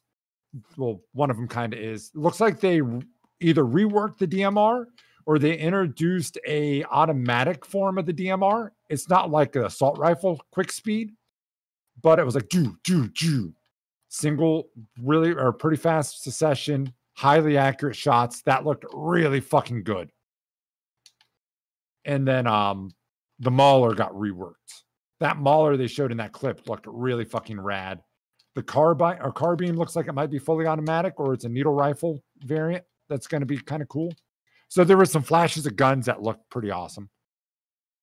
No, Scott, it wasn't semi-automatic. If you watch that trailer, you'll see what I'm saying. That was not a semi-automatic gun, the way that was being shot. It was continuous cadence at the same speed. It was fully automatic. It just wasn't quick. Anyway, he calls out something that is something I thought about. With the grappling hook and being open world, I wonder how locomotion becomes. Because previously in Halo, crouch jumping was the way to cheese maps. Now that you have a grappling hook, what kind of barriers are they going to try to put in front of you? Interesting. So map traversal might be more of the gameplay focus than it was. Huh? You're saying map traversal would be more of a gameplay focus than what it was before? Or it's going to be different. You're definitely going to have more verticality to levels. I'm anticipating a lot more verticality, which is going to be fun. There was already a decent amount, but a lot of times it leveraged the player to be able to effectively get there. They had to know how to crouch jump and use that kind of a mechanic to get there. This is straight up grapple your ass where you want to get, or potentially. So, and one other big takeaway I saw was usable equipment. So in Halo 3, you had things like drop shields and shit that you would throw that you pick up on the map and use like a grenade, and a shield would pop up or a decoy would run out or something shit like that. Halo 4, and I believe 5 was to a degree, it was armor effects that you permanently had. People did not like that. Actually, that was Reach that started that. This seems to bring back the use of ability items. So that's kind of a fun throwback to like Halo 3 era. And because a lot of people didn't like armor abilities, you can cheese some of them pretty heavily. Yeah, you can. So open world is interesting to me for Halo. I think that's there's a lot of potential bad that could happen. There's also a lot of potential good. What they've shown so far does look like it's gonna work. Well, let's talk about that for just a second. This isn't the first time they've done open world. That's true. That's true. I mean, granted, it wasn't like full scale, but they've dabbled in it and it went well. Yeah, ODST did some really interesting things. Open world worries me for a lot of reasons, because not every game is built for that, and Halo has always been a very linear shooter as far as the campaigns go, with the exception of ODST, which is still kind of linear. It just gives you 4 things that you can do in any order. It's interesting. One of the things that has to happen, though, with an open world game is that graphics and textures and animations and all that stuff has to be scaled back, because when you're building a linear series of levels, you know, okay, on this level of this portion in the campaign, we have this many resources to dedicate to these types of things. Texture work, animations, entities, that sort of thing, right? You have literally a list of resources that you are able to use and exhaust. In open world, because stuff changes so rapidly and because you have to stream in all those things, you're pretty locked down as far as your requirements go. You have a lower threshold of what's acceptable. That's also part of the deal with what they've been touting with the Xbox Series X is some of the streaming capabilities that they could do for games. Then why the fuck did the fucking brute look like a goddamn PS2 era generic monkey bad guy? Because that you're talking about that screenshot that looks really bad? No, I watched the thing. Like, it wasn't a screenshot. The end shot where the dude is like yelling at the camera looks PS2 era. I thought that looked fine. No, and also that has nothing to do with the engine. That is straight up CGI. No, like, that's not. That was cutscene. If that was CGI cutscene, Microsoft needs to literally fire everyone who took part in that. Literally everyone. That was absolutely a cutscene. Also, a lot worse looking than The Last of Us 2. I mean, but I'm not going to compare anything to The Last of Us 2. It's my fifth grader's art project doesn't look like the Sistine Chapel. Eric was saying that a lot of the character models and face stuff in Last of Us 2 didn't look that great. But I think that brute yelling at the end looked better than the in-game models in The Last of Us 2. That's insane to me. I completely 100% disagree with that. I could not disagree with anything harder. I didn't think that brute at the end, I didn't think looked bad at all. I thought he looked perfectly fine. Even the brute in the games didn't look good. Like, it looked, the textures looked distinctly low resolution to me. Like the assault rifle initially, and this just could be lighting tweaks. And again, we're not seeing the final product, but everything looked better in Halo 3 compared to this game. And I realized that. I don't know about that. No, it didn't. No. No, it didn't. Go look. You're looking at rose-tinted glasses, dude. I literally just pulled up trailers of Halo 3 and trailers of Halo Infinite side by side and watched them both yesterday. Really? Halo 3 looks better. It's got higher resolution textures. It actually uses bump mapping, and the lighting actually interacts with the models around you're looking at the trailer. Look at the gameplay. This is a gameplay. Not Halo 3 MCC. I'm talking release Halo 3. The texture work looks better in that game than it does in Halo Infinite. I'd have to give it another by a pretty wide margin. The textures look muddy, they look too stretched out, and again, things will change, right? Because the number one post on the gaming subreddits, like when that trailer dropped, was that fucking monkey ass looking brute getting shoved into various like PS2 and N64 games and looking right at fucking home. And I don't think it's the worst looking thing ever, but when you're trying to tout the power of xCloud or the power of your new console or why I should buy a Series X, and I look at The Last of Us 2 and this new, this is Microsoft's Last of Us, right? This is one of their big tentpole franchises. This is the reason you buy an Xbox, but apparently not anymore because it's coming to PC. But it's a tentpole AAA franchise, and it can't look that bad, can it? So here's something else to take note of. I don't know how tied in you were to it, so you may not have known this. Halo 2, it was teased in very similar fashion. It was a huge gameplay trailer. It wasn't like some big cinematic thing. It was a gameplay trailer. Mm-hmm. And it was just like, well, I shouldn't say just like this. It's what I anticipate is going to happen here. It was actually all just throwaway. It was just something to show you mechanics and stuff that's in the game, and was actually not polished and was not part of the actual game. However, while you were watching it, it looked just like it was probably going to be part of the game. And then you're playing through the game, you realize it was never actually part of the game. I just don't think they showed their best foot forward here. Now, like, the gameplay ideas are interesting, and I think it's going to be kind of exciting to see where Halo goes, during and after this. But for a flagship title, man, your game can't look like that. I really don't think that's going to be the final product. I really don't.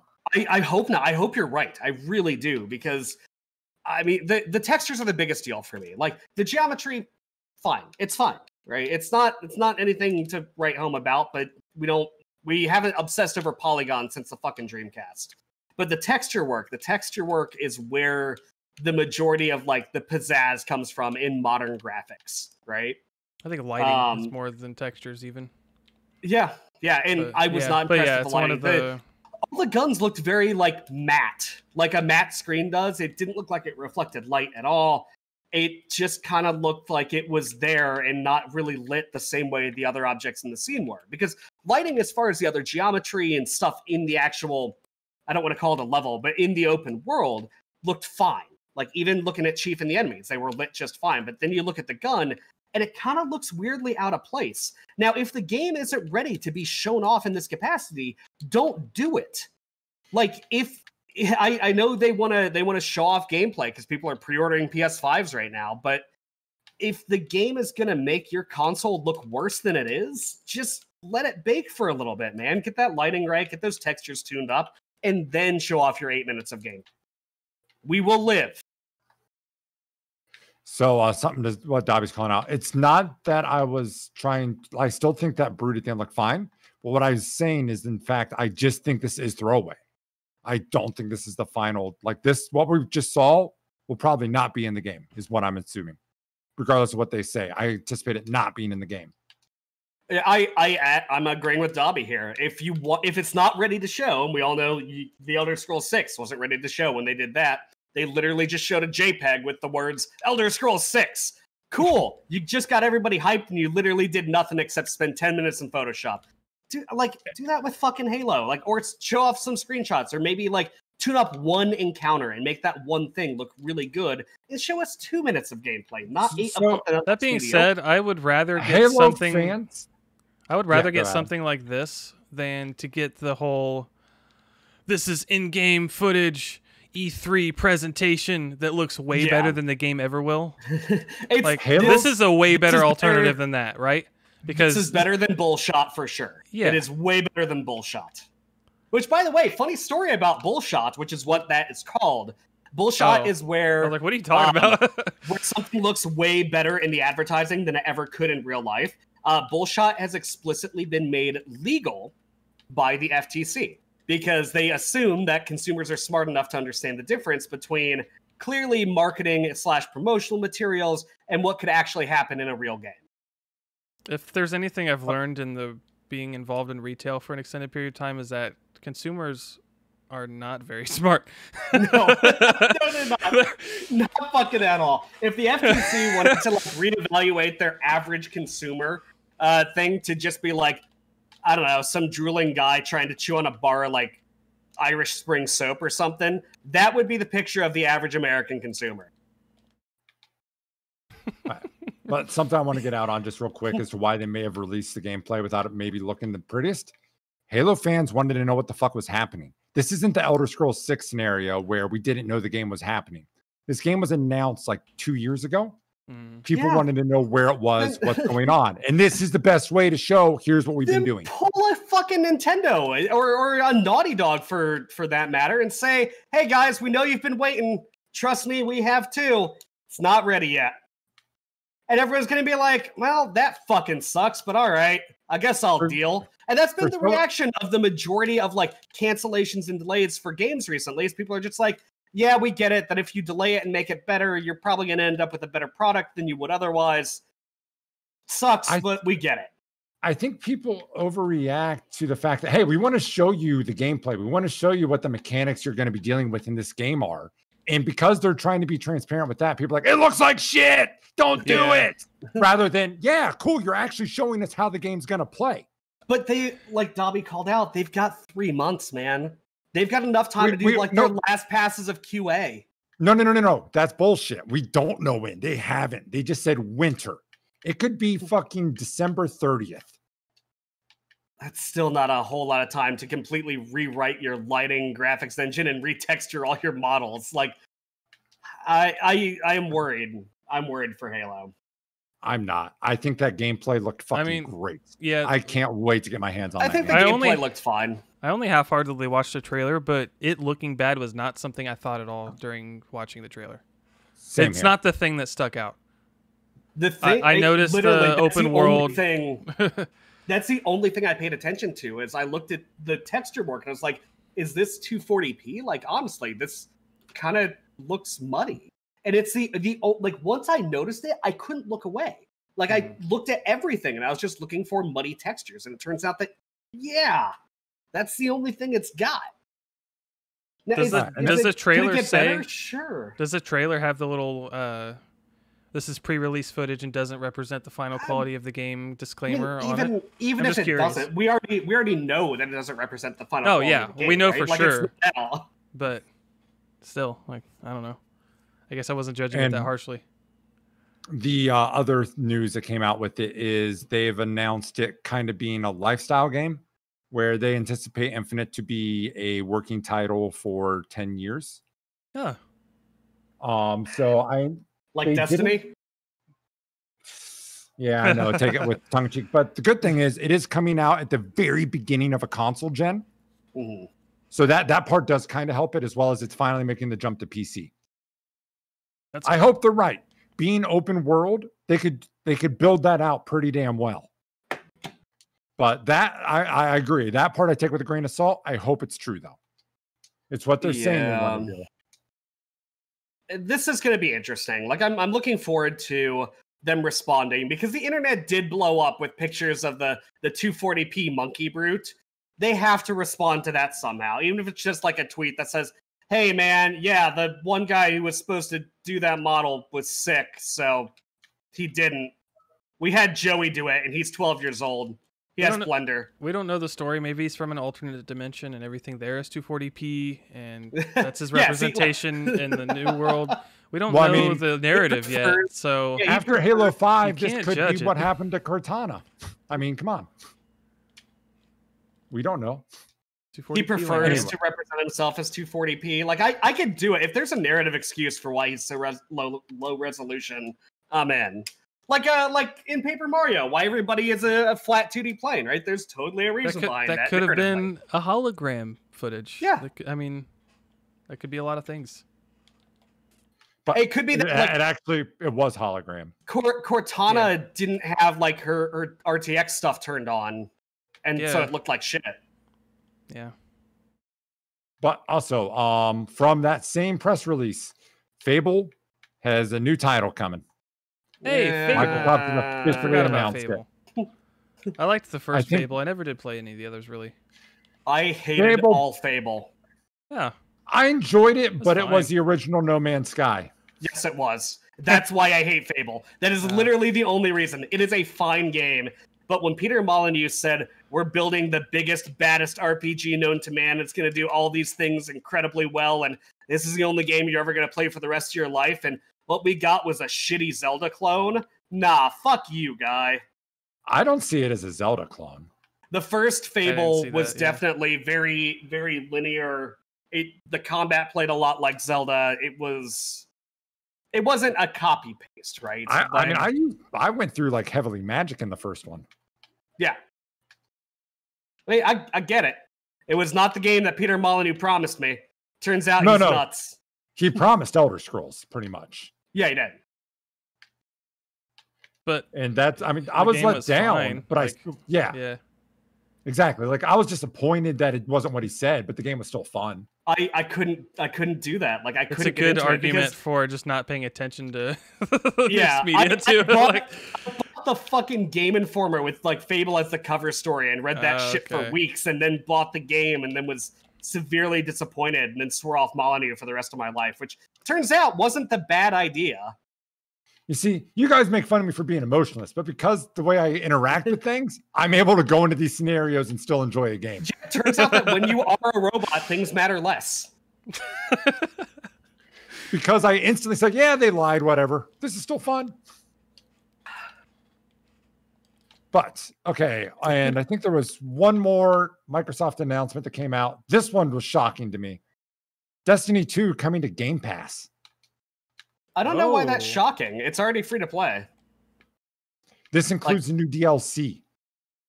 Yeah, but does anybody actually play Destiny? I mean, I tried it.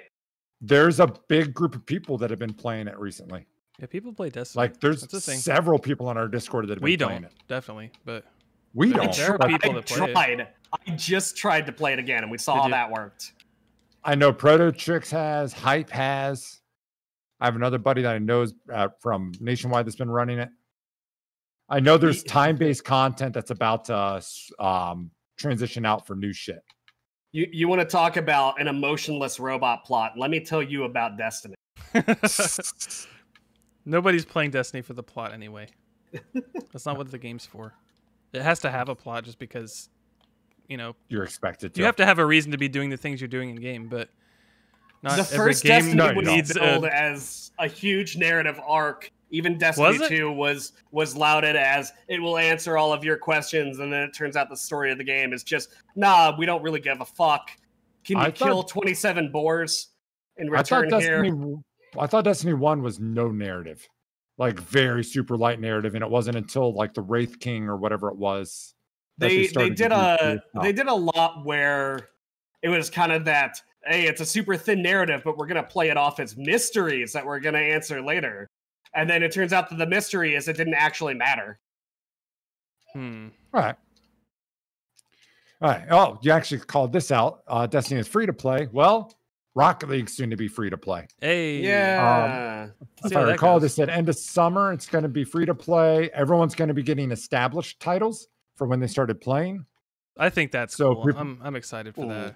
A little bit of appreciation for the people who played and bought the game when it was, not free. I like to see that. Yeah, I'm excited, but I'm also worried that I'm going to be hit with 2015. You're only this good, fucking scrub. Oh, you're going to for sure get that. Like, no doubt about it. All of us are. Well, as we saw earlier in this podcast, if you've been watching the text chat, the Rocket League community is only filled with adults who don't hate themselves at all. Yeah. All right. But no, it's cool. We're also getting some items, like a boost, which looks to be. It kind of seems like it's going to be, like Family Dollar version alpha boost, which is fine, Family Dollar alpha. I like it. But yeah, it's cool. I'm excited for the items and the stuff. I'm hoping. Yeah, I'm hoping we don't see a big surge of. I mean, there's going to be a lot more Smurfs, and Smurfing is a huge problem in Rocket League because of just how much you can dominate at the low ranks when you're really high ranked. So this is going to be interesting because other games that I play have tackled Smurfs by forcing association to cell phones. Any account that plays ranked in Dota has to have a valid cell phone attached to it. Okay. So there's ways, but also what sucks then, anyone who has purchased multiple games for Smurfs or for alts so they can play with friends. It's not always nefarious. Sometimes you just need an account to play with friends with. What happens to them if they have two accounts? I mean, that's kind of what unranked is for, though. I mean, even then, if you're 2400s and you have a friend that just picked up the game, they're not going to enjoy unranked. True. So yeah, I'm a little concerned. Like it's good. More people are going to be playing Rocket League, but that said, the community is not really lacking in toxicity, and that's the one main thing I've seen free to play bring out in gaming communities is a whole lot more toxicity because, like, unless they're doing that kind of phone number verification, well, fine. I called that guy every racial epithet under the sun. I'll just make a new account. And one other thing, Tom, you weren't an active player to say, but you play CS:GO. Was there actually an influx of players when it free to play? I mean, sure there was some, but yes, an ungodly amount. Okay, and almost all of them were used to test out new cheats and hacks. Okay, it was a massive issue when it first went free to play. Okay, so literally ruined the game. Let me reframe that question. How many new actual players were brought in by it? Because my theory with Rocket League is so many people already have it that you will get new players, but I don't think it's going to be a ton. Like, I don't think it's going to be this massive incoming of fresh meat because everyone and their brother has bought in Rocket League because it's been on sale and it's existed for so long and maintained popularity. Sam, I'm now looking for... I mean, it's not as big of a game as CSGO overall. Correct. So yeah. I'm not sure how it's going to go or not. Yeah, the average player count was hitting all-time highs and breaking records after it went free to play. How much of it? CSGO, it's one of its best months ever. Breaks records for highest player count of all time. So yeah, it looks like CSGO, when it went free to play, did break all of its like standard records because of the free to play influx. But you also said that was a lot of bots and shit coming in. Oh my god, working on cheats. Fucking awful. Rocket League doesn't really serve itself well for cheats. No, it doesn't. No, it doesn't. Like the worst thing you can do one of my in favorite Rocket things League, about the game. yeah, like the worst thing you can do in Rocket League because of the nature of the gameplay is like make a trainer that shows the trajectory of the ball. Mm-hmm. But because it moves so fast, like you've got to be in position and read that shit anyway. Yeah. It's not going to really help you all that much. It's not like a shooter where you pull the trigger, the ball goes. You have to be there to make it go. Mm-hmm. Yeah, like maybe something that you can control your angle, but at that point, like you're just getting better mechanically at the game to control those angles. Yeah, it's like training wheels is effectively what it would be. Yeah. And I don't even know how that. Well, sorry, Adam. I'm not even sure how that would work. Poorly. But yeah, I mean, outside of poorly, good call. But anyway, it's going free to play. We'll see what happens to the player base. But I mean, it'll go up, but we'll see how much. I'm curious about that. Yeah. Hopefully, I'm wrong. I would love to see a huge influx of players. That would be cool. Huge for the esports scene potentially. I hope so. Yeah. I was hoping the whole Epic buyout thing was going to be a net positive. So hopefully this is going to be a step in the right direction. We'll see. Yeah. Well, and with that, let's get to the next news. It's an odd one. The U.S. Army had been streaming on Twitch, and they have since stopped streaming on Twitch because they were having mods delete messages, and it was coming out to people saying it was a breach of the First Amendment. Yep. So it was a super weird thing. So they said, you know what? We're just getting the fuck out of this. So the government cannot I'm ahead like do anything or like shut down your speech. And in U.S. Army Twitch streams, people were asking, "Hey, what's your favorite war crime?" And the mods, of course, being mods, said no, fuck off, and banned the person asking that from the channel. Cool, whatever, that's their prerogative. But turns out that legally there might be, like, not confirmed because the like courts haven't ruled on it, but there might be First Amendment implications to blocking somebody asking an official U.S. government Twitch stream about war crimes and then literally shutting down their speech, which is kind of hilarious in a really fucked up way. I don't think it's a violation of free speech, but at the same time, I can see why they would say, fuck it, we don't even want to try to fight this in court. We're just done. Here's the other thing is that they were using it as, you know, recruiting. They're using it as advertising, like they do with a lot of things. America's Army has, you know, been one of their most prominent reach outs in recruiting using video games. But it turns out that, yeah, you can only actively recruit or advertise to somebody that I think the cutoff is 17. And because they couldn't age verify. Yeah, that's true. That's like there could be kids and that's expressly forbidden. So what are they gonna do? Like there's a lot of questions there. So it's not just the First Amendment stuff. Like there's a lot of squidgy, should we, shouldn't we? Yeah, okay, this is getting weird. Let's just not. All of those implications, though, actually largely apply to Twitch as whole, too. Like, there's shit that, like, okay, movies, rated R movie. That's a bad example. But for language, rated R movies, like, you have to be of a certain age and all that kind of shit. You don't. That is a common misconception. The MPAA movie ratings, game ratings, they are all suggestions. There's literally no law backing them. They are private groups. No law. I see. No law. Okay, yeah. It is not a legal thing. It's a store policy thing. Like Walmart will not sell a 10-year-old an M-rated game, but it's not because it's illegal. It's because Walmart corporate said, hey, we probably shouldn't do this. Okay, gotcha. But okay, the First Amendment part, though, that part could still as a whole fuck Twitch because of moderation. Yeah. I mean, but either way, the whole point of the First Amendment is that you can't face legal, like you're not going to be prosecuted for something you say.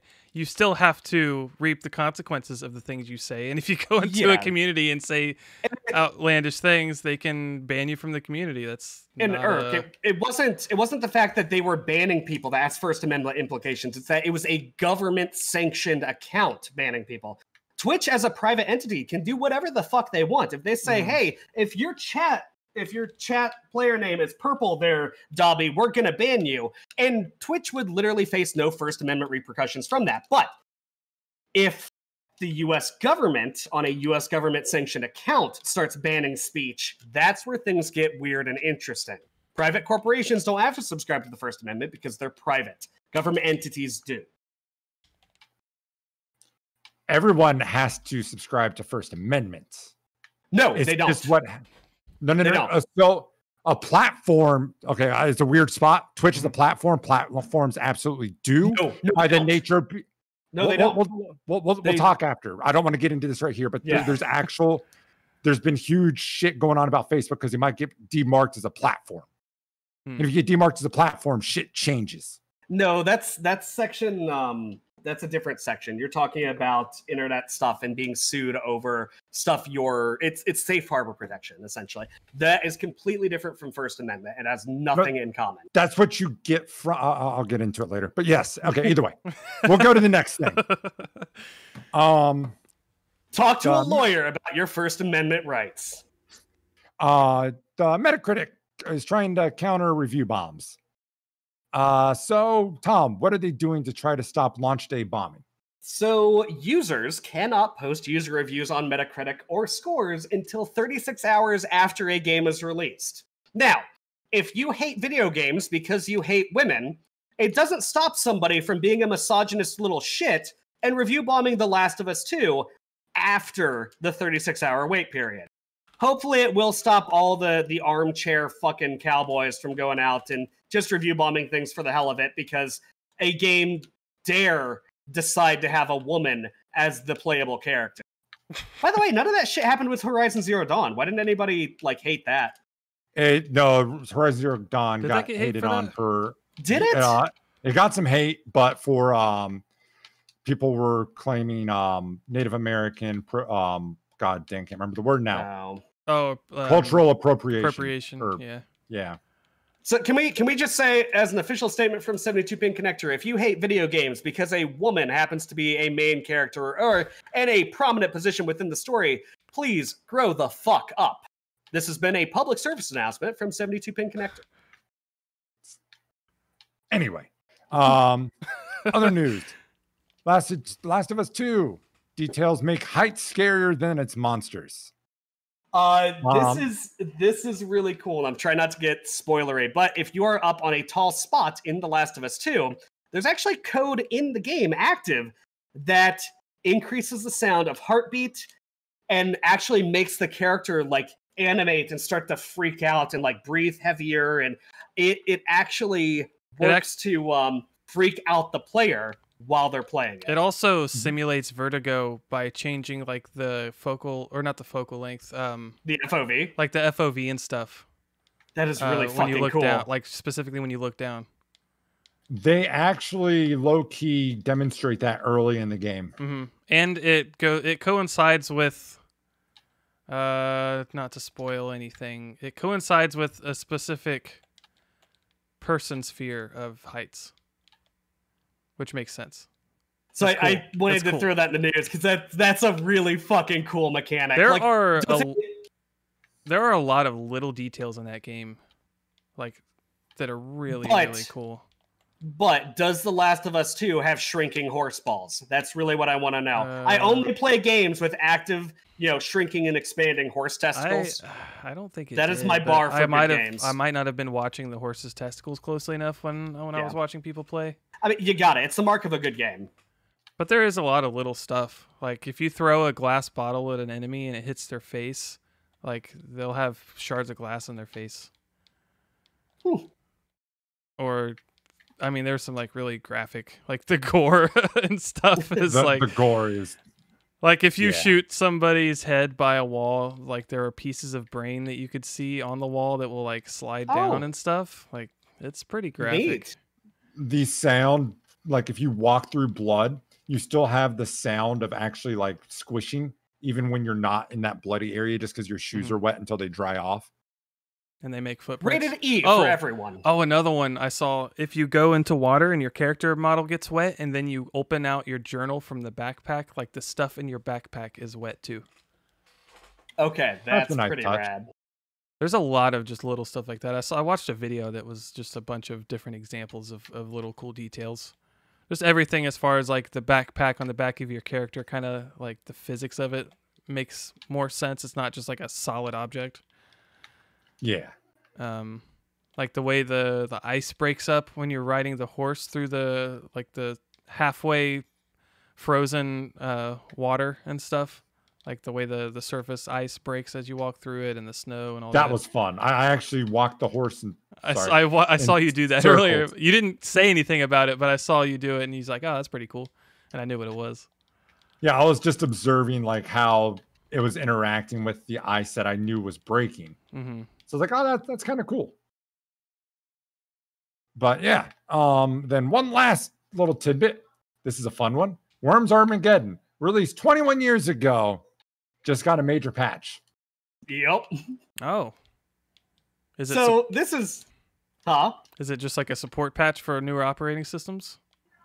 Yeah, it's a lot of little changes, a lot of little bug fixes, some gameplay tweaks, some balance stuff.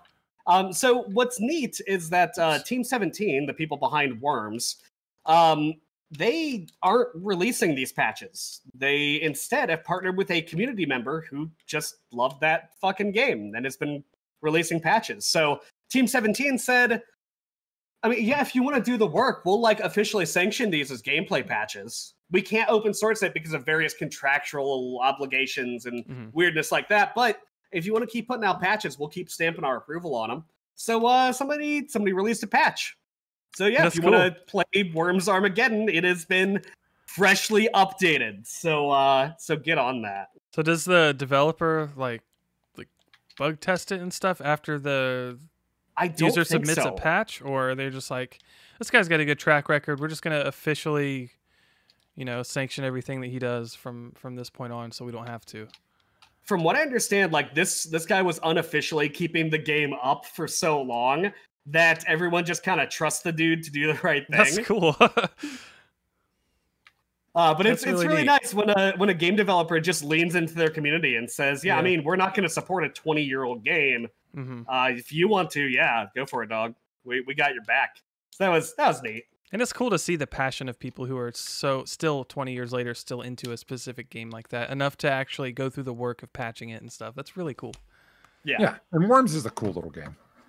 I love Worms. I played a shit ton of Worms back in the day. Well, fellas, that's it. I think that was the last news item. Anyone have anything else that we might have missed? Yep. No. Sounds like a big no. No, nothing comes to mind. I said all the things. That said, let's do a little wrap up here. So if you're watching us live on Twitch, A, thank you. B, you could always go over to our YouTube at 72 Pin Connector on YouTube and find all of our little clips from our podcast. We cut it up so you don't have to watch all of it if you don't have the time, as well as plays of the month. And we're trying to get some other random stuff up there. We're only going to guarantee the first two, though. If you're over on our YouTube watching our podcast or some of our clips, thank you. But we also do this live every Saturday night, 6 p.m. Pacific, 9 p.m. Eastern time on our Twitch, which is twitch.tv/72pinconnector. So just jump on over there and watch us, jump in the games, jump in the conversations. It's a good time, as well as we stream randomly through the week some too. So just give us a follow and you'll get notified whenever we go. If you're delivering packages to us at 72 Pin Connector headquarters right here in Port Knot City, make sure to drink your Monster Energy drinks. Please, Tom. Please. We have a Twitter that we do our weekly or daily plays of the day, as well as some Rocket League team announcements and stuff like that. It's 72PC_official. Yeah. And then we have a website, 72pinconnector.com. If all that other shit was too much for you, just go there and that'll route you everywhere else. That said, fellas, I think that's all we got. I think that's everything. Until next week. Just remember, this podcast was all true, except for all the lies.